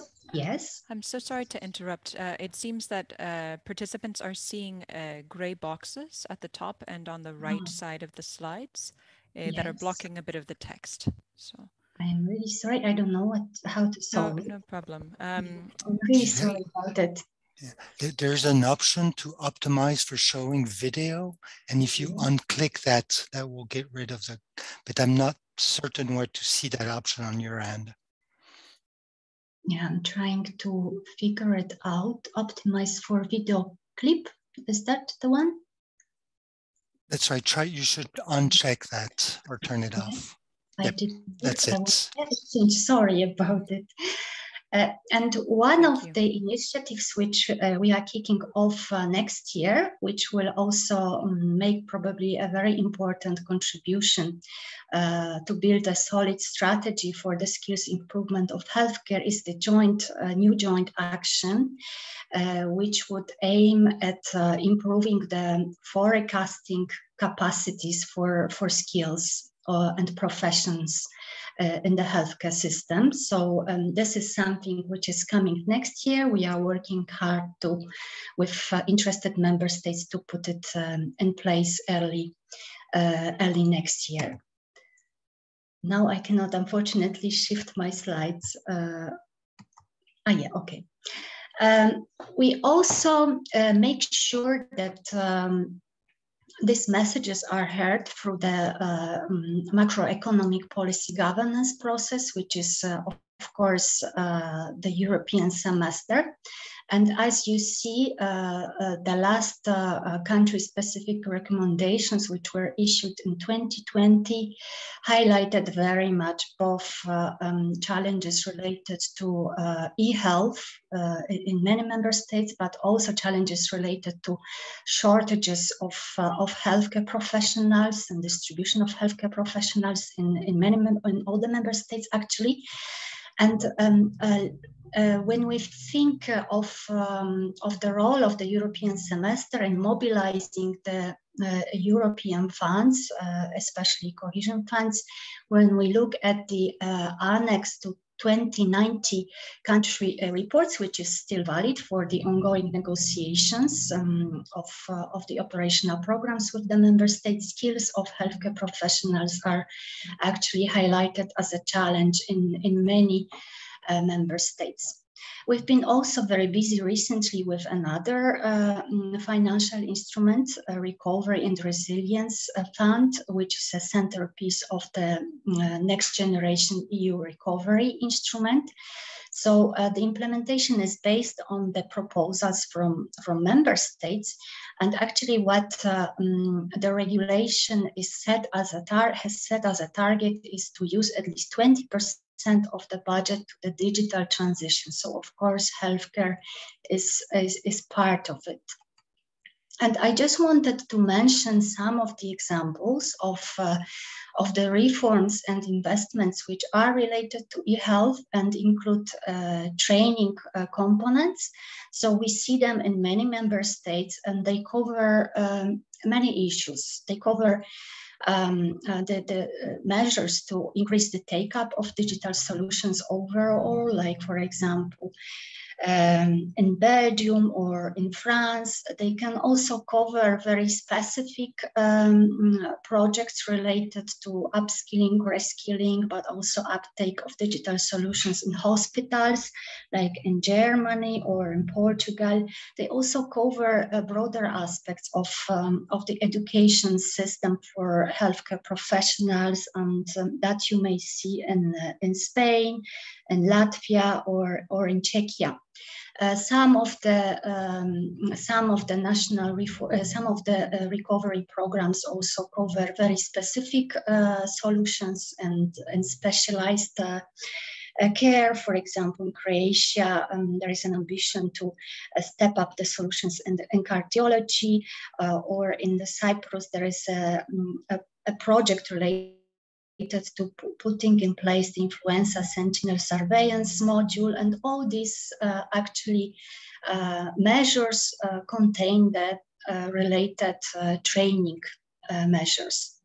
Another instrument which can support these efforts is a flagship initiative from our colleagues in the DG Reform, which actually would allow member states to get some support to develop and implement reforms related to the digital transformation of healthcare systems, mainly through roadmaps to improve the digital skills. Another opportunity to explore is a call which was launched under the Horizon Europe, and that call addresses more specifically the health literacy of the population of patients. So that should, the call was closed already in September, but projects which will be selected should actually provide very broad support to patients to allow them to navigate in the healthcare systems, interact better with healthcare professionals, and benefit actually from the digital opportunities. What is also coming up is a call which was already launched under the Digital Europe program, and which will also aim at improve the digital skills in healthcare. So as you see, 3 calls which were launched have the ambition to put in place new curricula for advanced digital skills in healthcare, new master's programs, but also to make a solid analysis of needs in this area, and to prepare actions for data space for skills. So that's it briefly from me. It was a pleasure to present these actions, and I'm happy to address any questions which you may have. Thank you. Thank you, Katarzyna. That was so interesting. And there's an awful lot for all of us to think about. I think colleagues who've joined us will be really interested in all the initiatives, the calls that are underway, and to understand what the opportunities are going forward. So thank you so much. Thank you. So I will now move on to our final speaker for today, who is Mr. Lars Munter, who's the head of International Projects Unit, Danish Committee for Health Education. So Mr. Munter, you have the floor. Thank you very much. Sorry for joining a little later, but it's better late than never, as you know. I've been asked specifically to focus a little bit on the importance of using citizens' community involvement and cross-sectoral collaboration to develop our digital devices and services in the future. I would point to 3 things about the whys, and the first one is the purpose of it. Really important to be that what we develop is actually fit for purpose, and what better is actually to involve the end users in understanding what they actually need and what's important to them. A fitness for purpose, whether you think of it in terms of ethics, that you should actually do what people would like, or whether you think of it in terms of having less waste. I mean, when we deliver digital services that people don't need, they tend to not be used very much. And we have scarce resources, both from a healthcare professional side, but also from a digital developer side. We need to actually focus what we do to actually be fit for purpose. And the second one is, of course, that it creates trust. Co-creation is the way to go to build trust. If you have people that are using these digital services on board as soon as possible, it is a better way of actually building some trusted services. You know what they're going to do. You know why they're built the way they're being built, and you know actually the mindset behind. I can see there's some comment as to slides. Well, sorry, but there isn't any slides for this particular segment. I'm sorry. This is the traditional way of actually having a human being instead. But to my third point about this is, of course, also in terms of quality. I would strongly argue that thinking of digital development cross sectors, and in an interdisciplinary way actually ensures better quality. What we've seen maybe in the early stages of building digital devices, they were technically very, well, the early days of digital devices, maybe the technicalities thinking were not that good compared to what we can do in 2021. But anyway, from a technical perspective, they might have worked as well as they could. They were perhaps lacking on the anthropological side, the side of actually getting people to appreciate data visualizations or actually understanding the user interface. We've been much better at that over time. But three elements about the why: the purpose, the trust, and the quality. And some good practices then that I would then point to. One of them I actually mentioned perhaps before: to involve people as early as possible. It's often that we get an idea about having a project, or we build a purpose, and we then try to ask some people whether they'd like to be involved in our project. But in a way that's actually if we can move that perspective about, it would be really good, because we need to involve people as early as possible. We need maybe to get some of these people, these citizens, these patients, to be the initiators of our research projects, to be the initiators of our digital services, if at all possible. The second advice that I would point to is to be transparent as much as possible. And of course, it is really helpful, if you want to be transparent, to have people on board as early as possible.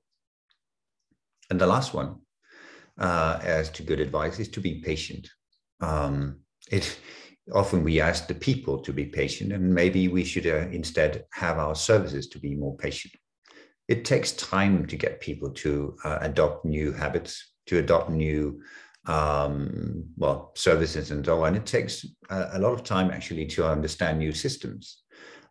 Even if you have a high digital literacy, even if you have a high health literacy, understanding new ways of doing stuff is actually much harder than we sometimes give credit for. And therefore, being patient is one that we need to think about.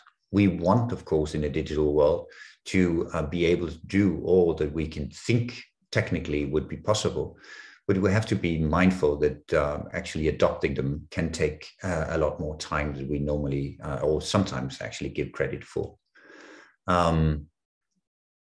And then about how we actually at present evaluate what we do. Well, I think that we evaluate poorly, sadly.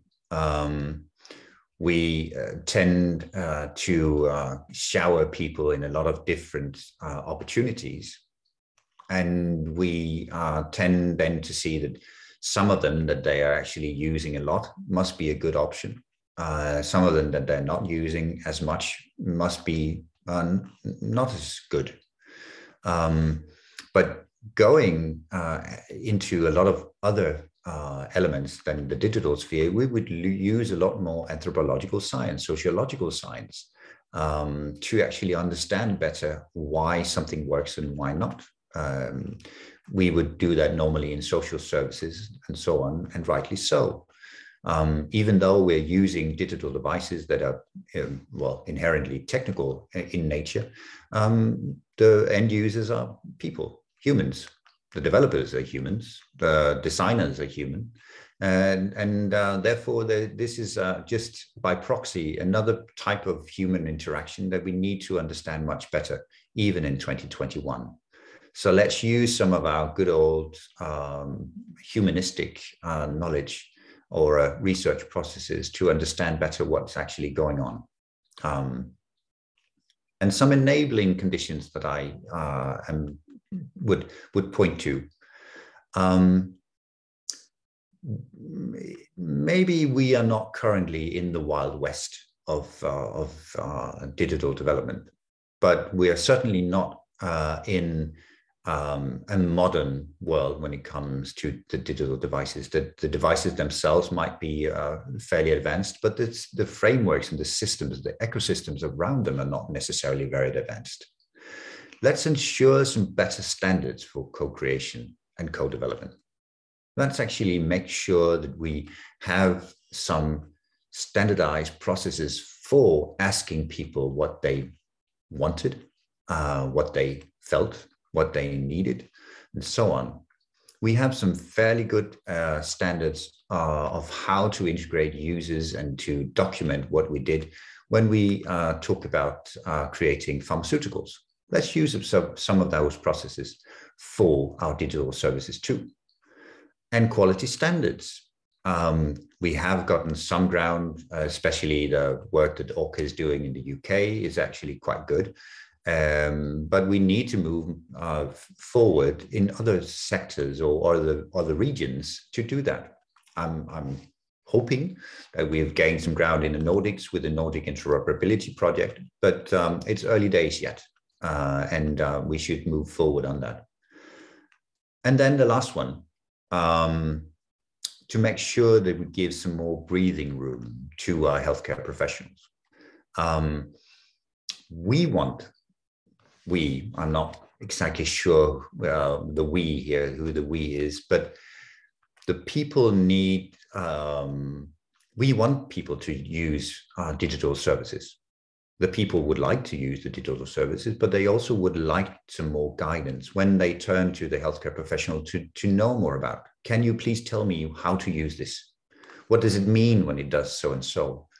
How would you interpret the data that this device generates?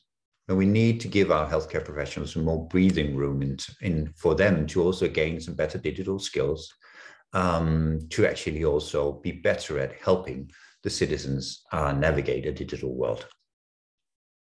So without any slides, that would be my presentation. Thank you so much, Mr. Winter. That was incredibly helpful. And I've got to say, a lot of what you said really struck. So you talked about patients, evaluating better, and the importance of giving people breathing room. And in a time of COVID, where everything has been so fast, you know, I think many of us feel like there hasn't been any breathing room. So I think what you've said would really have struck home with a lot of people on the call. So thank you so much. So I'm going to now ask if our three speakers can be spotlighted, because we now have an opportunity for our audience to ask some questions. We've had lots of questions already, but please do ask more questions in the chat function.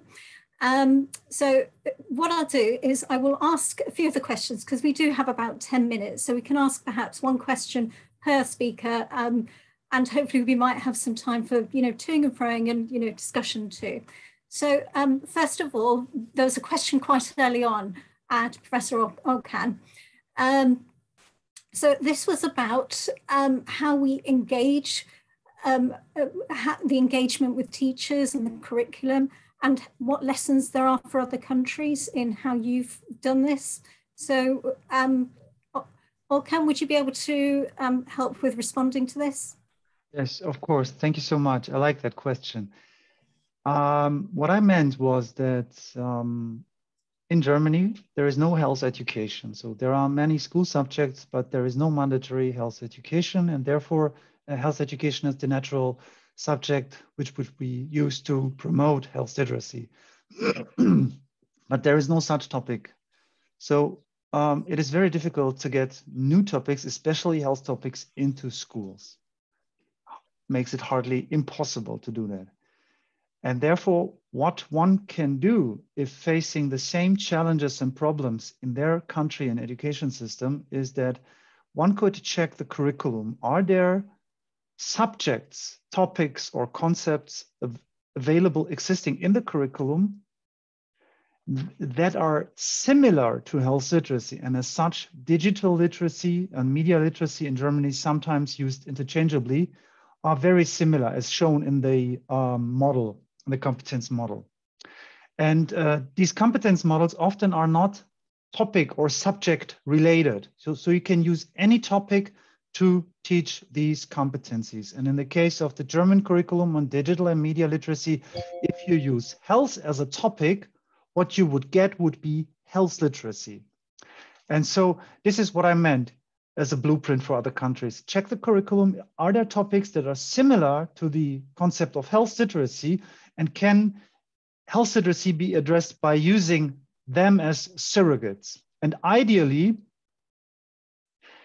such topics are also part of the mandatory teacher training curriculum, which would mean that you would not only sustain a situation where you can address this in the classroom, but you would also address this in teacher training and equip them with the skills that they later need to address the topic in schools.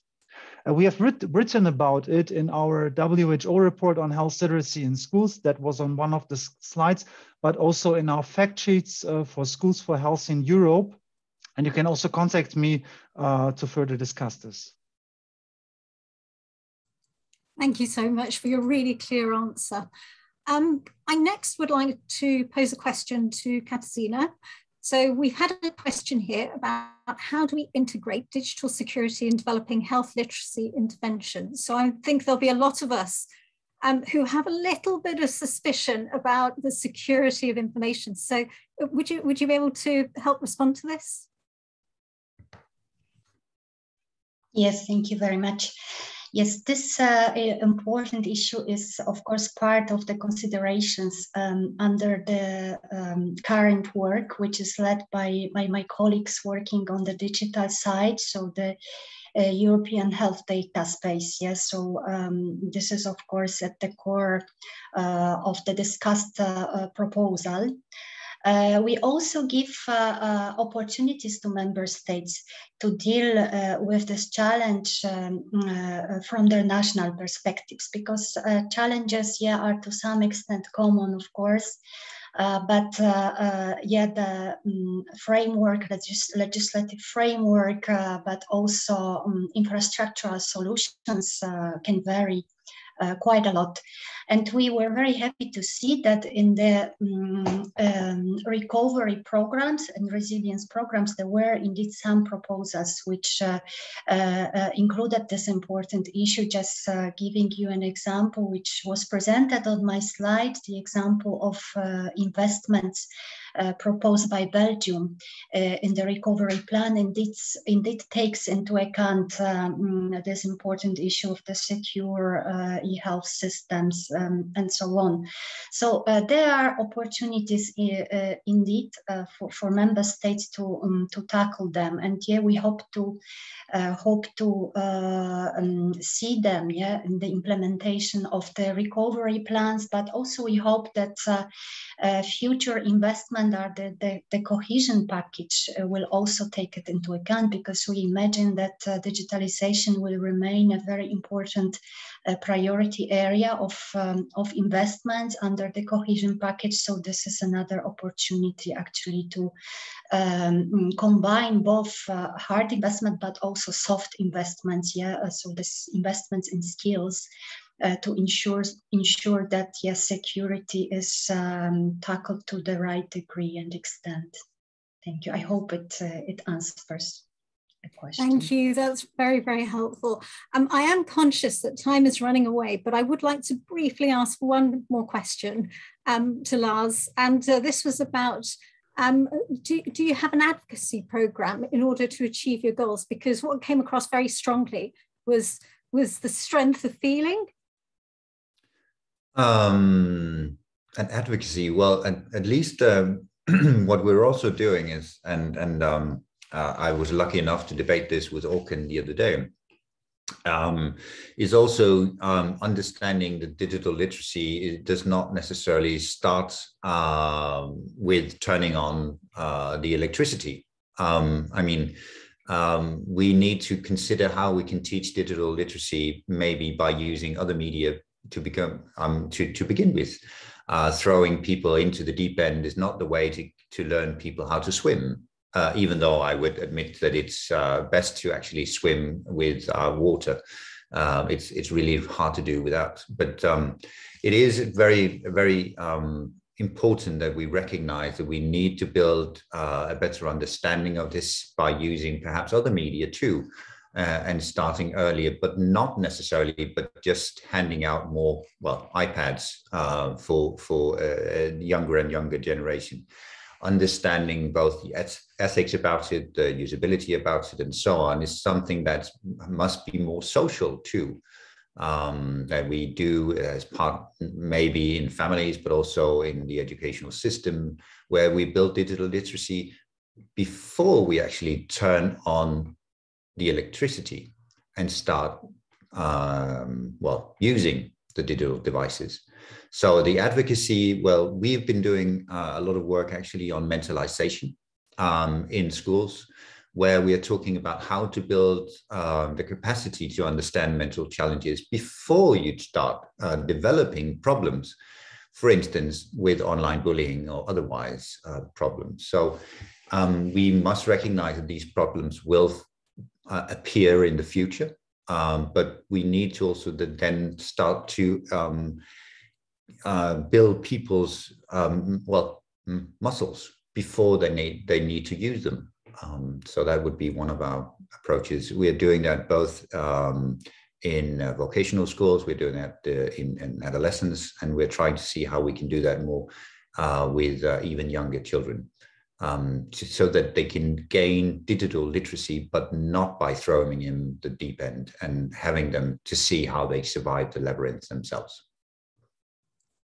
Thank you. Thank you so much. And can I take this opportunity to thank all our three speakers for their wonderful presentations and also for answering some of the questions. There are more questions in the chat, so if our speakers are able to, we would very much appreciate if you could review those and perhaps answer those. That'd be lovely. So we are now at 10:26. And we do have a very brief break until 11:26. Sorry, I'm thinking of UK time. We're at 11:26. We have a break until 11:35. After the break, we will have Ms. Lorna Renwick join us. Lorna is a EuroHealthNet Executive Board member and the organisational lead for health equity at Public Health Scotland, and she will be moderating session 3. So please all do take a comfort break and rejoin us at 11:35. Thank you so much.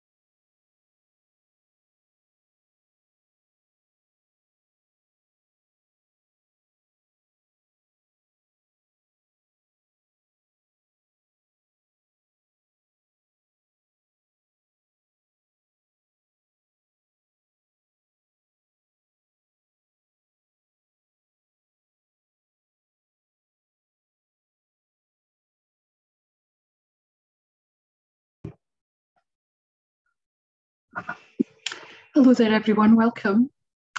We're now on our third session. It's good to see everyone. Hopefully you've had a good rest and managed to stretch your legs. It's always a challenge when we're on our online platforms and at desks all the time.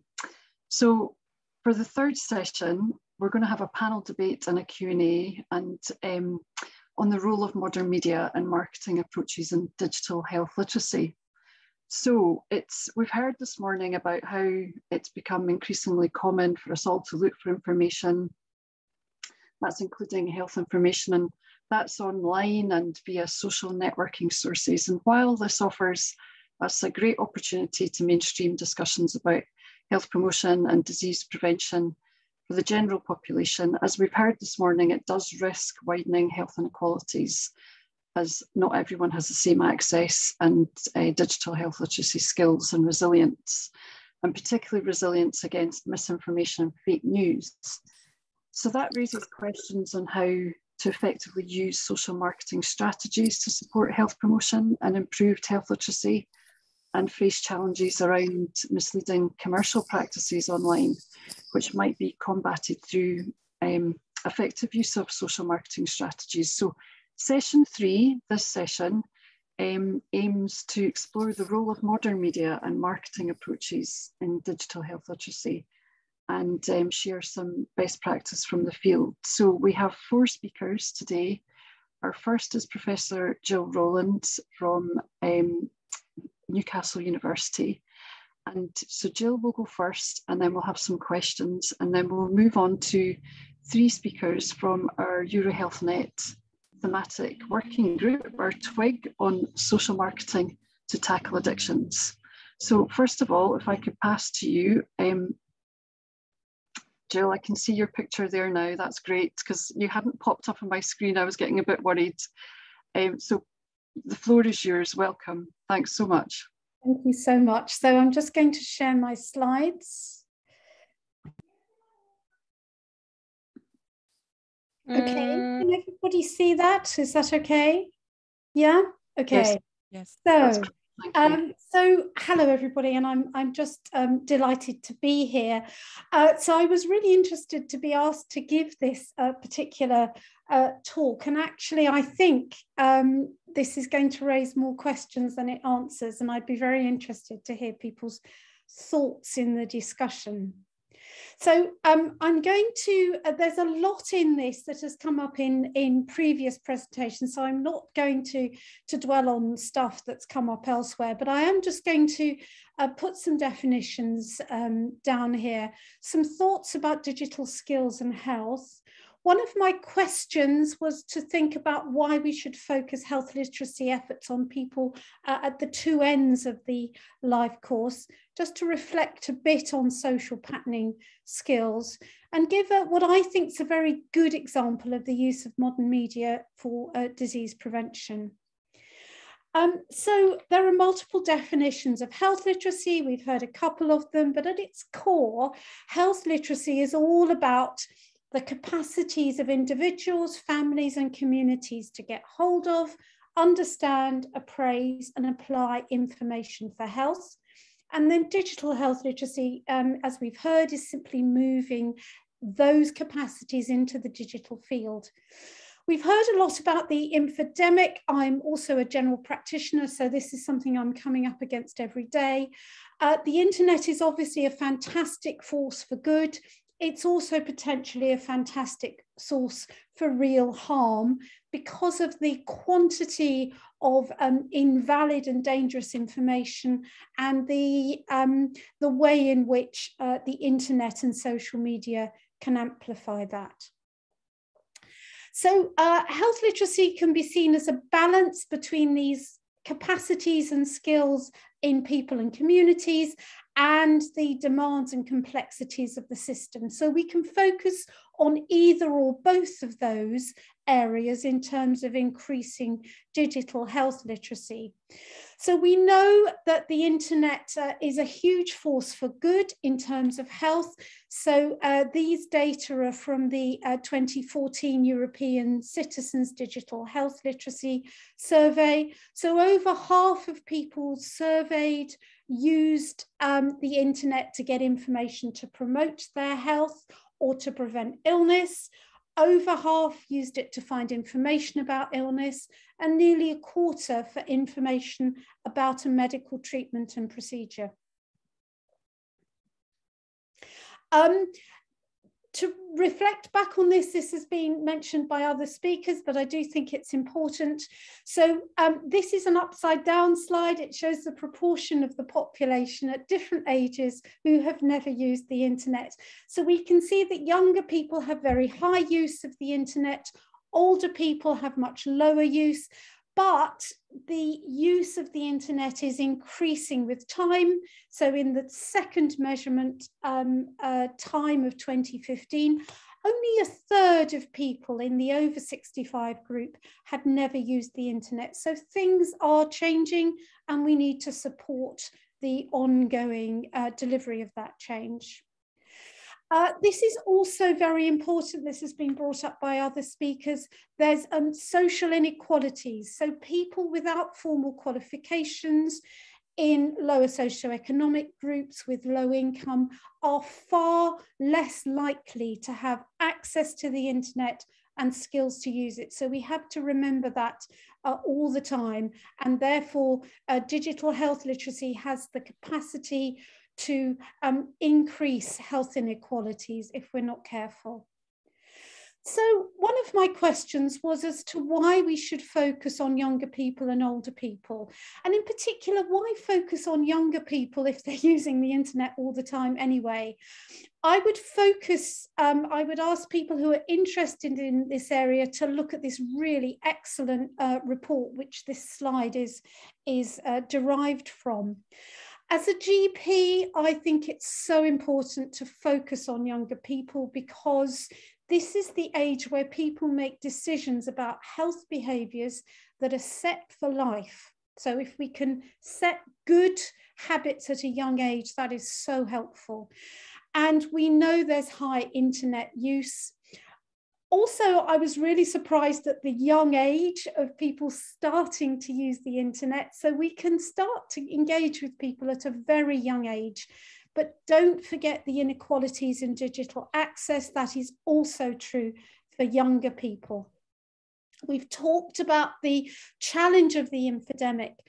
But what was very encouraging was the proportion of children in this survey who did recognize that and worried about how to find the correct information online. And they were using recognized authorities such as the NHS to guide the selection of safe and appropriate tools. So if you think back to that slide about the balance, this is a way in which the system can really help to promote the use of safe tools. Again, as a GP, one of the things that really concerns me are the images of perfect bodies on social media. And I think there's a lot to be done there to counteract the anxiety and disorders that that can promote. So for those of us who are fans of Harry Potter, we can call older people digital muggles, and I can include myself in that group now.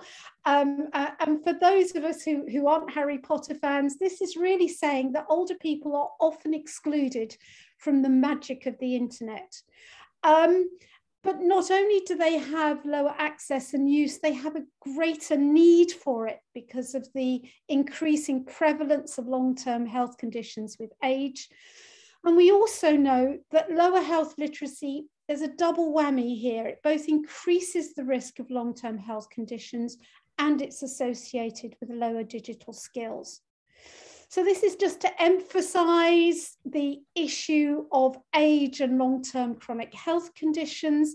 Also, of course, people are much more likely to have multiple chronic health conditions. So they are people who really need to be able to get good information fast, and the internet is perfect for that.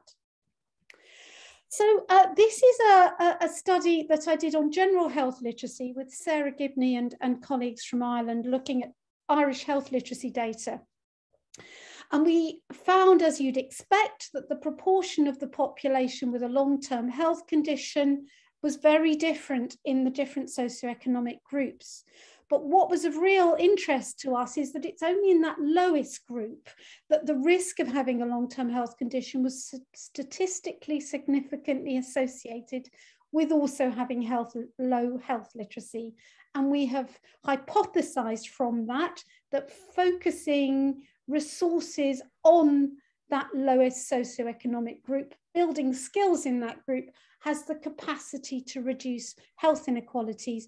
And I would also posit that that is probably true of digital skills. If anybody has a lovely big digital skills data set, or I'm looking at you, then that might be something we could replicate with this. Here's what I think is a really good example of how the modern media can be used to promote health and prevent disease. So this was a campaign from Public Health England to inform people about the importance of fast actions when somebody is presenting with a stroke. I won't go through this in detail, people can have access to this afterwards, but what I'd like to highlight is that for every £1 spent on this campaign, there was a £28 benefit in terms of reduction in disability and also in reduction in terms of health and social care spend. Another question I was asked to answer were partnerships between the digital industry and health. And I looked and I couldn't find any. Now, if anybody in the audience knows of stuff, please do share it with us. The fact that I couldn't find anything tells me that this is a very fruitful area for future development. I know that there's talk about at the end about putting things together for a call for action, and maybe those partnerships and developing it is something we could do. So that's everything from me. I'd be very interested to hear your thoughts and questions, and thank you so much again for inviting me to talk.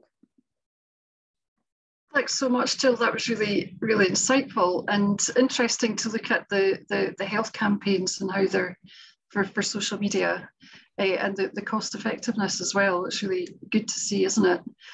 I wondered, it really struck me, we're just, we'll get some questions coming in, but I wondered just before we move on to our next speakers, if you could say more, it struck me about what was it, 45% of children were aware of looking for the wrong thing or finding the correct information, and if there's anything more you want to say on that, because that struck me that they do actually, some of them have an awareness about not looking for the wrong thing.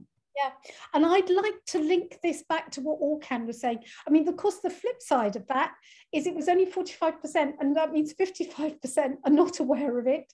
So I think there's a lot there that the education system needs to do. Now, all education systems now are teaching IT skills, and this needs to be brought in, I would argue, to that. And if there is a health component in teaching into that too. But I was encouraged to see that 45% recognise that at such a young age. And I really think that's something that health services have to step up to. We have to talk about how there's brilliant stuff on the internet, there is rubbish stuff on the internet, there is dangerous stuff on the internet, and we need to provide mechanisms for pointing people. How do you tell whether something comes from a good source? You know, because some of these, you know, very false information, for instance, about vaccines, it's very professionally produced. It looks terrific.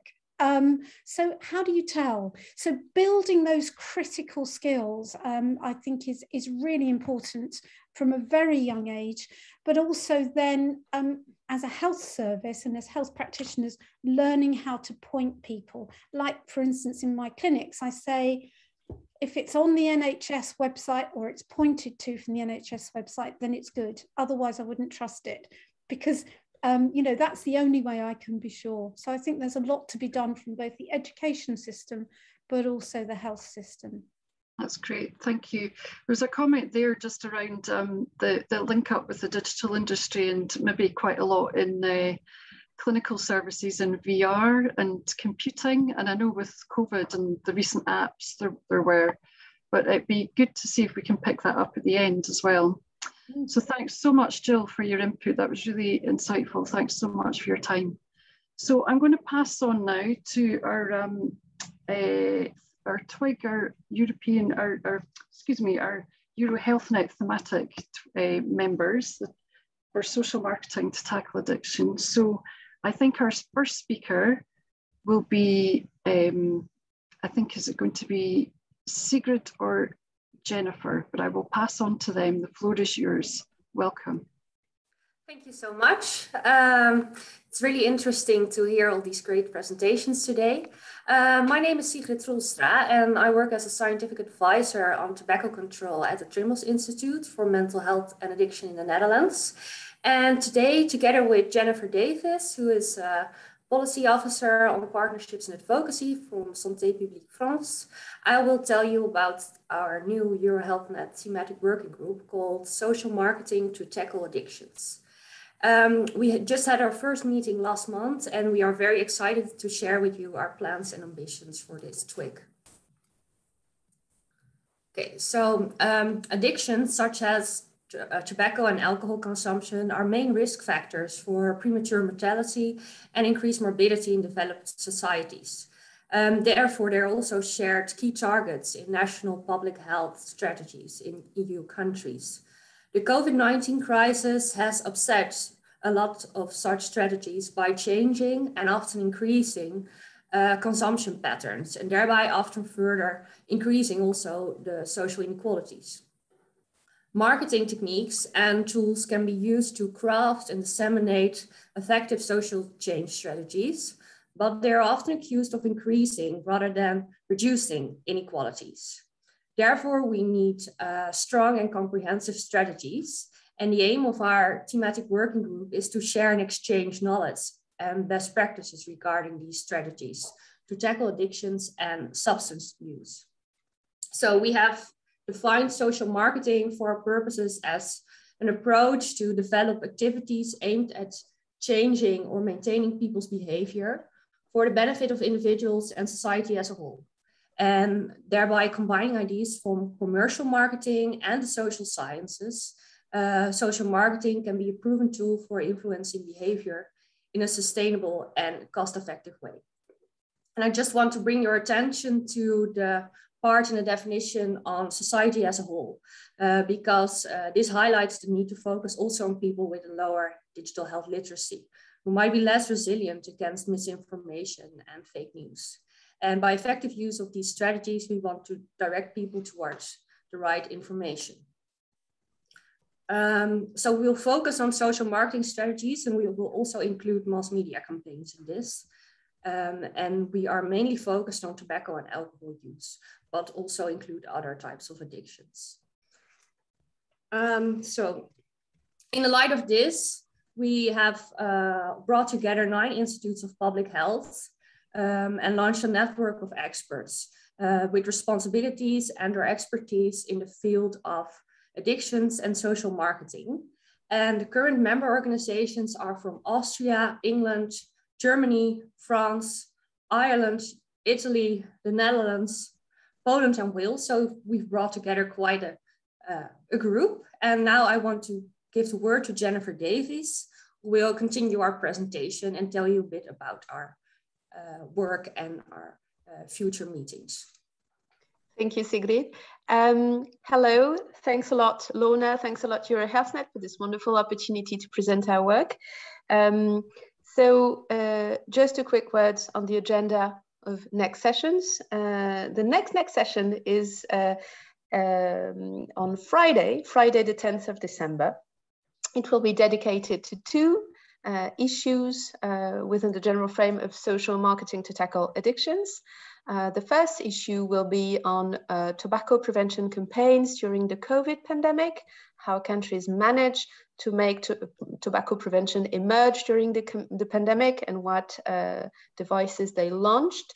And the second issue will be dedicated to cross-presentations of national Stoptober campaigns.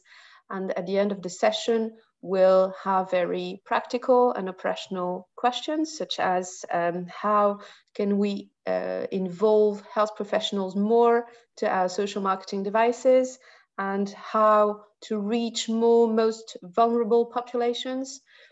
So that will be it for the next session. And then another session held on the 14th of January, dedicated to the denormalization strategies of tobacco and alcohol prevention. Of course, digital health will be at the heart of our largest social marketing devices. We will feed the program of next session on Friday, because this is how we work. What TWIG members want to see on the agenda, we just add it. So next, please. Yeah, just join us. We'd be delighted to have you on board.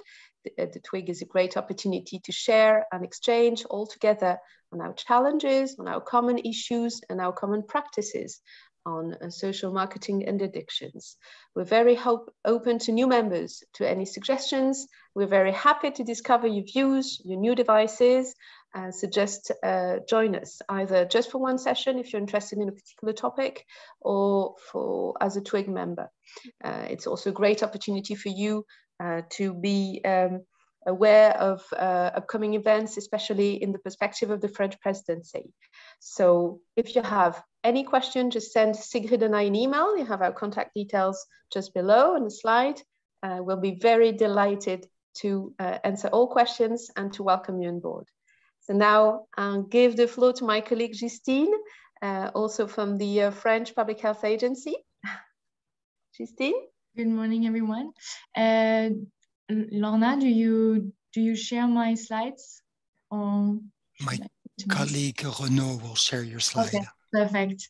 So I'm Justine Avenel. I work, as Jennifer was saying, with her at the French Health Public Agency.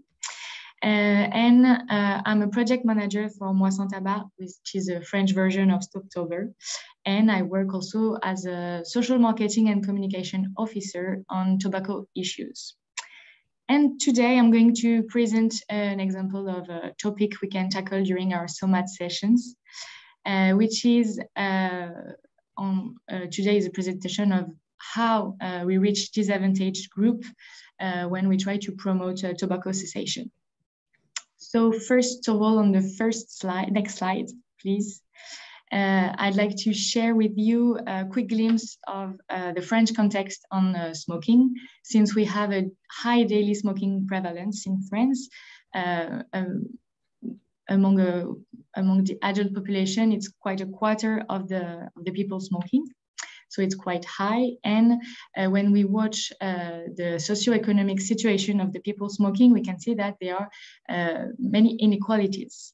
If we see the charts that are below, we can see on the left that the level of incomes has an incidence on prevalence.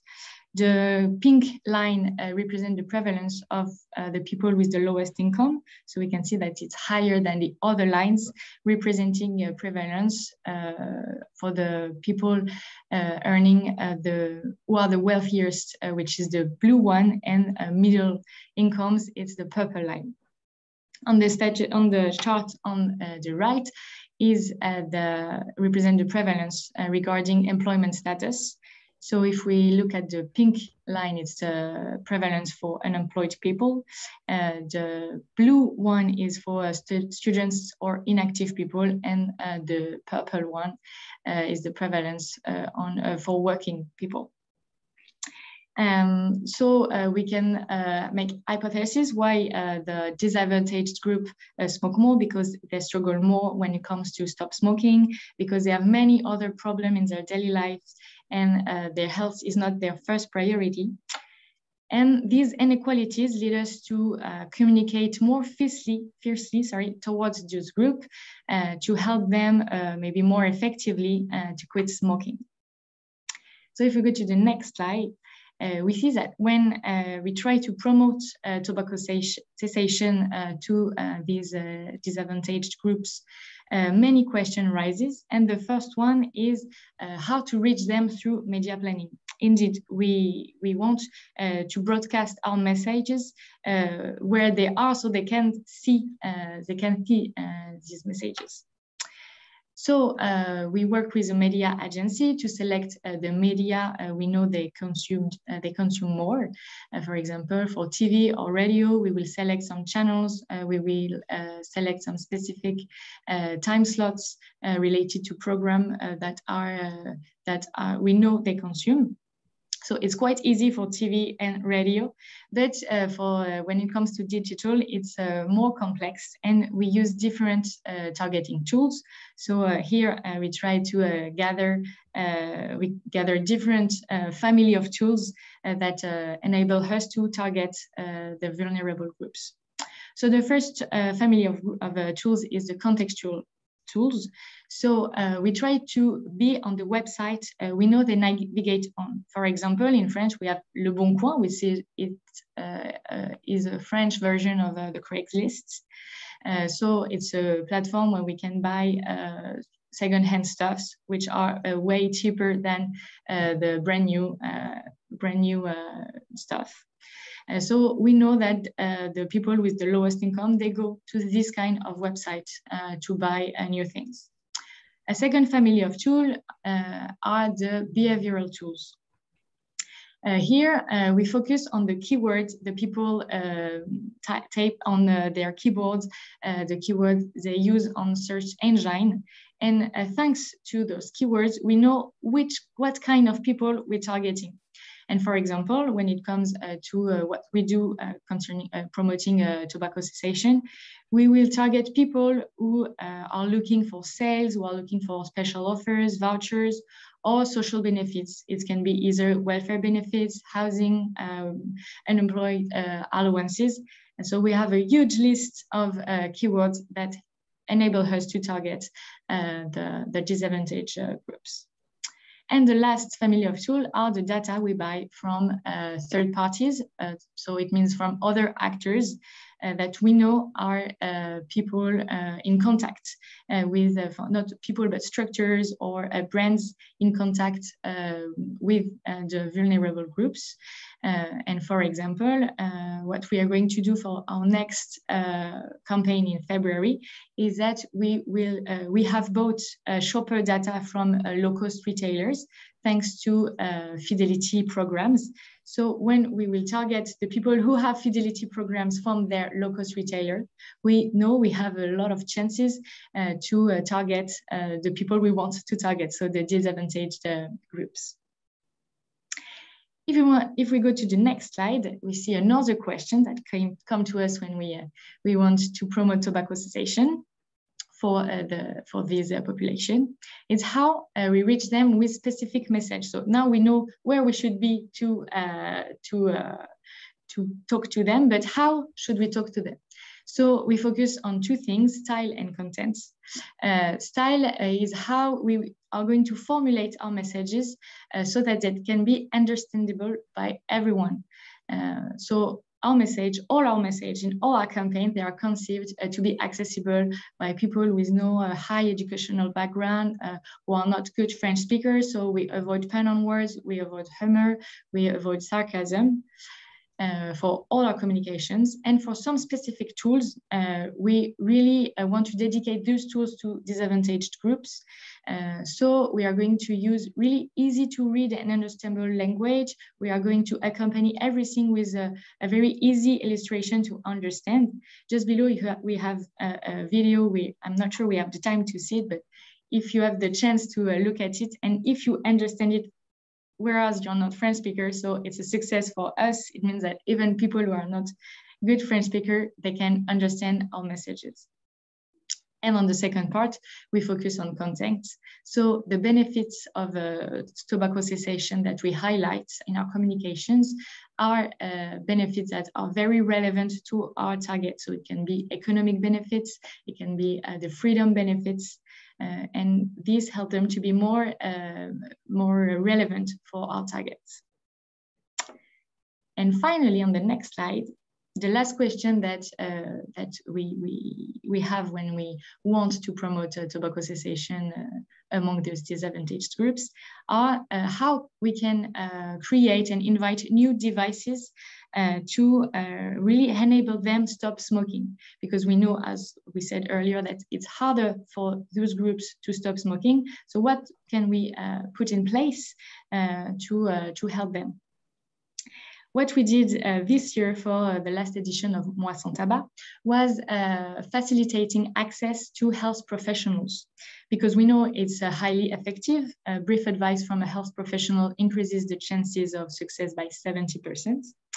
And we carried out last year a survey in which 65% of the respondents said they would go to a free tobacco consultation if it existed. Because indeed, in fact, in France, it doesn't exist as such. Tobacco cessation consultation are not reimbursed by our health insurance system. What is reimbursed is when you go to your GP to ask for help in your intent of quitting tobacco. But many people, they don't know that their GP can help them. So we had those two different problems, lack of knowledge and lack of accessibility. So what does exist in France, if we go to the next slide, is so what is free or reimbursed to stop to quit tobacco is our quit line, but it can be quite difficult for people with low level of French to speak of their problem on the phone. We have the GPs, as we just said, and another thing that we will focus on, which is the exclusive consultations during Moi Sans Tabac. So what is it exactly? Next slide, please. Thanks. So these consultations, they only exist, as the name say it, during our national campaign. So during the beginning of October to the end of November. It's reimbursed by the health insurance system that can take place in different places. We have 300 to 400 places in France, but those places that change everywhere are they're selected by a call for applications each year. And there are no national communication up to this year, of course, because this is what we did, but there were no national communication for those consultations. It was left to the structure that welcomed these exclusive consultations, but other tiny structures, there were no resources to promote them. So what we did was we created a national directory with all, not all, but I think half of these places, these structures where you can find these free consultations. This directory was available on our website, which has a high rate of traffic during Moi Sans Tabac. So that participants, when they subscribed to the national challenge to quit tobacco, they could find the directory and find their free consultation. If we go to the next slide, which is that it's when you arrive on the website, when you have subscribed, you have many tools on your web page, and this is one of the tools. It means in English your appointment with a health professional, and the first item is in an exclusive place dedicated to Moi Sans Tabac. And if you click on that, go to the next slide, we see that the directory looks like that. So you enter your address, your direction, and you get the 10th nearest structure to find this free consultation during Moi Sans Tabac. So this year, we only had half of the structure in our directory because it was quite difficult for us to create the database, and we were not sure that we would be on time to develop it on the internet. But we aim at enlarging this directory for the next following years so that more people could find their consultation and have a success in their tobacco cessation. Thank you very much. Thank you so much, Justine. That was really fantastic to hear, and really just to hear the range of interventions and work that you're doing. There's been quite a lot of action in the chat. You may not have noticed things pop up when you were presenting there, and your colleagues have been fielding them very nicely. So thank you to them. So there was some questions about French public health smoking cessation campaigns working in other French-speaking countries. So I think that's been picked up. So there will be people to contact there, I'm sure. And we were potentially going to pick up with a colleague just around links with the digital industry, but I believe he's gone. So just in terms of our panel members, thank you so much. I just wondered if you'd like to just say one last thing before we go, just around the sort of key factor around the work that you're doing in addressing inequalities. Maybe we could come to Jill first. Yeah, so what I'm doing locally is actually engaging with our local authority who provide social services and education services and public health, and we're actually doing work that fits with the Healthy Cities approach, which I think is a really good one. I think engaging with the Healthy Cities network is really good, and just focusing on, you know, how we can build skills in disadvantaged groups and how we can build skills within communities, and I think, you know, other groups within the Healthy Cities network are doing very similar things. So for instance, there's some fantastic work going on in Belfast. So I think what comes out of that for me is this partnerships thing, and I think we are developing partnerships well within the health and the education and the local authority social services sector. I think we've sussed that and we're working very well. What I would just challenge us all to think about is, I know I keep banging on about this, but going back to the partnerships issue, I think sort of in the health field, maybe, I mean, others can totally disagree with me, please feel free, but within the health sector and within the academic sector, there's a suspicion, I think, of industry, and that, you know, people who aren't publicly funded, you know, maybe their priorities are not the same. And I think we've got to get over that. So, you know, I'm challenged from having pulled together the presentation and giving it today, that one of the things I'm not doing is actually doing that industry engagement. And maybe that's something that I need to focus on more. And I would challenge the rest of us to do that too.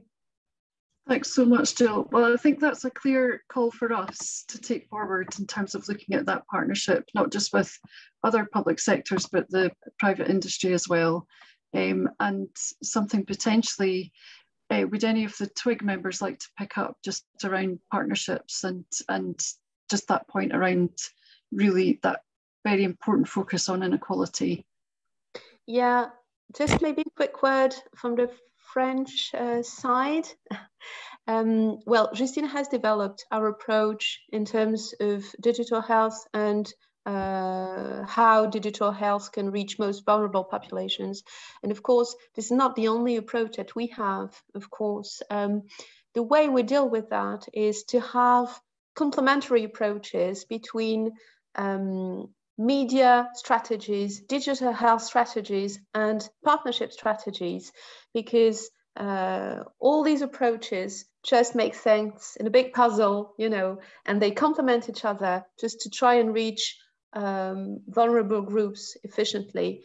Of course, we have multiple targets, so that's why we try to have partnerships, specific partnerships, to reach the unemployed with Pôle emploi. Pôle emploi is a national French structure to deal with the unemployed, but also to reach what we target in studies, like, for instance, people from, you know, people working in restaurants, bars, hotels, in different fields that we have targeted in order to reach these people. So yeah, we have a field approach. We have a national strategy in terms of partnerships, and we have a national strategies in terms of social marketing.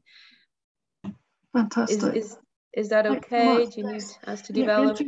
It'd be interesting to see that theme of partnerships come up, and how interventions and the social marketing is rolled out through partnerships, through the TWIG, and learning from that. That'd be fantastic. Yes, I would encourage you to come to our meeting on Friday, because on Friday we will talk first about COVID, and there was a question in the chat on the COVID and pandemic and the link to tobacco figures. And also we have a part of the session dedicated to Stoptober, and within the French Stoptober, which is called Moi Sans Tabac, we have a strong social marketing strategy with a media strategy, partnership strategy, and field strategy. And we'll show you how all these work all together to act against tobacco. So join us. Fantastic. Well, there's a really great invite for everyone. And I think you've had a few recruits just in the course of this session. So hopefully we'll have a bit more if more people are catching up as well when if they've not managed to attend this morning. Thanks so much to all our panelists, Jennifer, Justine, Sigrid and Jill. That was really fantastic input. Thanks for your time and specialist knowledge. We're very grateful. So I think my task now is to hand over to Caroline and for the wind up session. Thanks so much.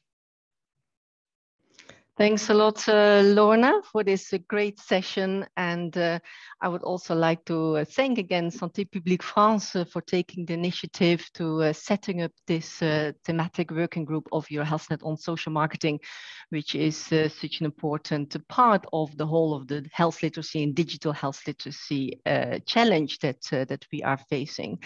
Indeed, EuroHealthNet started to work on digital health literacy in 2018 with this event.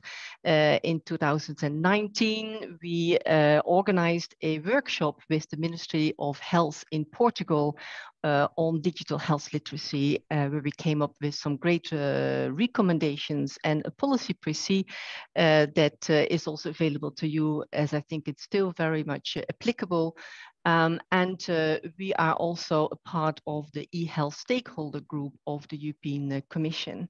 I think at the time when we started, digital health literacy still felt a bit of a new concept, but listening to you all and all the great work that you have demonstrated here, it shows that the field definitely has advanced a lot, but there's also still so much to do. So before I bring to you my three priorities for action, I would like to give the floor first to Clayton Hamilton. He is the coordinator of the digital health flagship of WHO.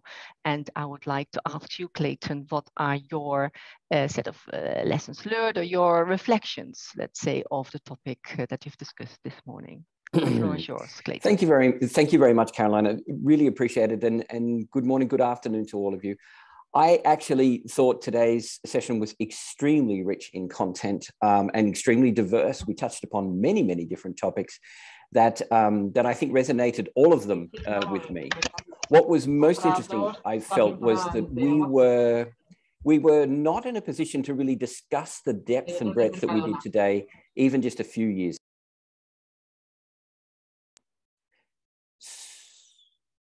I'll keep going. Sorry, a bit of background noise there.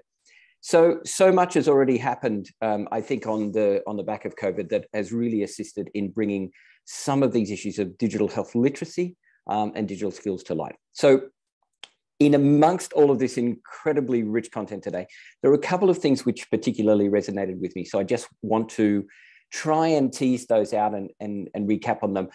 Again, keeping in mind that I want to do justice to all of the discussions that took place today, but it's very difficult in a short period of time. But firstly, just to reframe, we're looking at today's discussion in terms of primarily looking at equity and socioeconomic differences, the role of infodemic and misinformation and false information, and how that really impacts. And a couple of things really came out. Firstly, framing it in terms of if Europe's digital transition is to be a success, it must work for everyone. It's really important to understand that addressing equity and inclusion in accessing health services digitally is really quite multifaceted. And I felt that was one of the really key themes that came out today. And it requires that not only do we address different sets of health determinants, but also that we address different components in terms of literacy. And these different components came out articulated in slightly different ways by different speakers, but essentially, when I tried to capture them, there were digital skills and literacy, there were connectivity, and there was accessibility, or what was also called engagement. And this really highlighted also that digital health literacy can contribute to decreasing inequalities, including gender-based inequalities and social exclusion, but it's a very fine balance that we need to be very acutely aware of. We also heard from Orkan and Alicia that very clearly that low levels of literacy can be correlated with low social gradients and vice versa. And I thought that was a very, very key conclusion. There's been a number of research efforts done around, but I've never actually seen it captured quite so succinctly as it was today. We know that lower social status is less likely, it means people are less likely to access services digitally. And that there's really, I think, now becoming a much clearer understanding of the link between digital inequality and health inequality.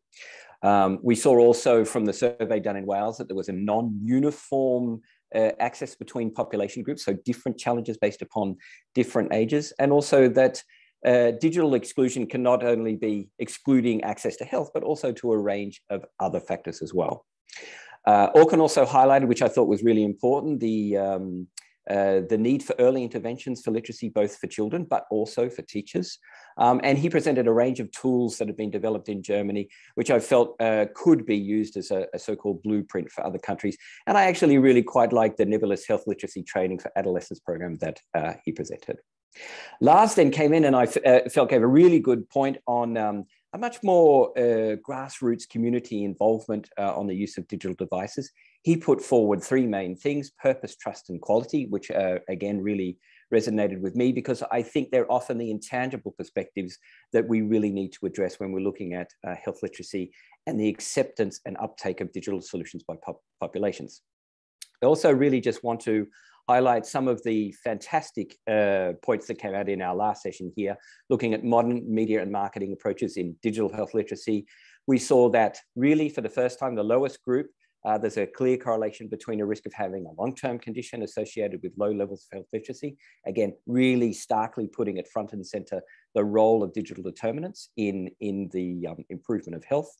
And also that the digital interventions actually have a really strong cost effectiveness for social media campaigns. And I think that's really important. We don't often look at that in terms of health decision makers, in terms of the cost effectiveness of some of these interventions, but they really do, I think, when designed and managed properly, can actually have that return. Sigrid, Jennifer, and Justine took us through really a whole range of different perspectives related to social marketing to tackle addictions. And I particularly liked the way that it was defined in terms of developing activities aimed at changing or maintaining people's behavior to benefit individuals and society. We were taken through three main approaches: behavioral, contextual, and third parties data use in terms of how these are designed. And then I thought it was quite nicely clarified after talking about the importance of the style and content as well. So not just the delivery mechanism, but also the way these were presented, the language that was used to ensure the greatest uptake. And then really touching just finally on the partnerships, I personally feel when we look broadly across Europe, there are actually a lot of partnerships between digital health and well, the technology and the health. They're quite often private sector driven in some countries, but there's also, I would say, non-for-profit or umbrella organizations that try to bridge this divide between these two different areas. But clearly there's more need for more visibility and more outreach from both the digital health community and the health community in reaching these. But we saw really some wonderful approaches from our colleagues in SANTE in France about complementary approaches between media, looking at digital health strategies, partnership strategies to reach different population health groups. So again, that was a really whirlwind summary of what resonated to me, but I think a little bit of time now to reflect on the messages and looking back at nice summary of today, I think will really help us move this discussion onwards in the future. Thanks very much, everyone. Thanks a lot, Clayton, for this impressive summary of all of the speakers. Really well done, and I'm happy to have had you here, and also Natasha, of course, who gave this wonderful keynote at the start. And as EuroHealthNet has this memorandum of understanding to work with WHO, we are very keen to continue to work with you on this topic. Well, listening to you and to all the speakers, I was also thinking, okay, what are now sort of next steps for us? So what are the actions that we can take forward? And I try to limit myself to 3. So first, I think for us, for public health professionals and for public health policymakers, we should be always alert that digital transition can indeed widen the health equity gap rather than close it. So actually, we should take health equity impact assessments of all of our digital health solutions as a golden standard to always apply in our work, and to always advocate that we need to take this health equity impact assessment at heart. And this also refers to, for example, the Recovery and Resilience Funds that the Commission talked about. There's a lot of money, a lot goes into digital transition, but this equity impact, distributional effects, that is important to assess. And this may also mean that digital solutions may need to be hybrid. Well, not the digital hybrid, but the solutions need to be hybrid. So online as well as offline services. We may need to give people time, as Lars was saying, and to ensure that they get also letters and opportunities for face-to-face contact and so on. So we need to diversify our solutions to this heterogeneity of people out there in age, culture, backgrounds, and so on. Secondly, I think that we as public health people, we need to get more involved in discussions around legal actions, around regulatory frameworks for digital services. That includes privacy issues, as we talked about, but also the financial reimbursement of apps. Some health apps are really expensive, and how we can apply certification labels so that the quality and the reliability is clear for everyone. And that's not an easy field for us, but we need to be there and to indeed also liaise with other actors that we are not familiar to liaise with. A third point is, and that came clearly across all of your great work, we need to continue to develop the body of knowledge on digital health literacy and to develop interventions, to evaluate them, and to take stock of what's out there and to learn and engage. And I hope that EuroHealthNet has made a start with this seminar, and we'll continue on social marketing in our technical working group. And as part of that, it's also working with other partners, as we've heard now several times, to learn the perspectives of everyone, like patients, advocates, civil society organizations, but also the industry. They all come with their own perspectives, and we can also only learn if we work together. So that were my 3 points, and we are now unfortunately coming to the end of this session, 2 minutes early, and so it's quite a good timing. So I would like to, first of all, thank everyone for your contribution to the seminar. Of course, we will make a nice report out of this session, and we will share all the PowerPoints online, and we will see whether we can also make the video available from the recording. But I would particularly like to thank all of the speakers for your time and for sharing all your expertise with us and with the audience. So thanks a lot for that. I would like to thank the moderators, Mojca, President of EuroHealthNet, but also Alison, Sumine, and Lorna for your wonderful chairing job. And I want to thank the support of the WHO, of course, and European Commission for making this event possible. And to all my colleagues from EuroHealthNet, Gabriela, Vanya, David, Renaud, for all of the important work behind the screens, and not to forget the translators for the interpretation from English to French, and of course all of you in the audience to stick with us until the very end for all your clever questions and remarks and comments. So thank to you all, and have a nice day, and bon appetit. Bye-bye, everyone. Bye-bye.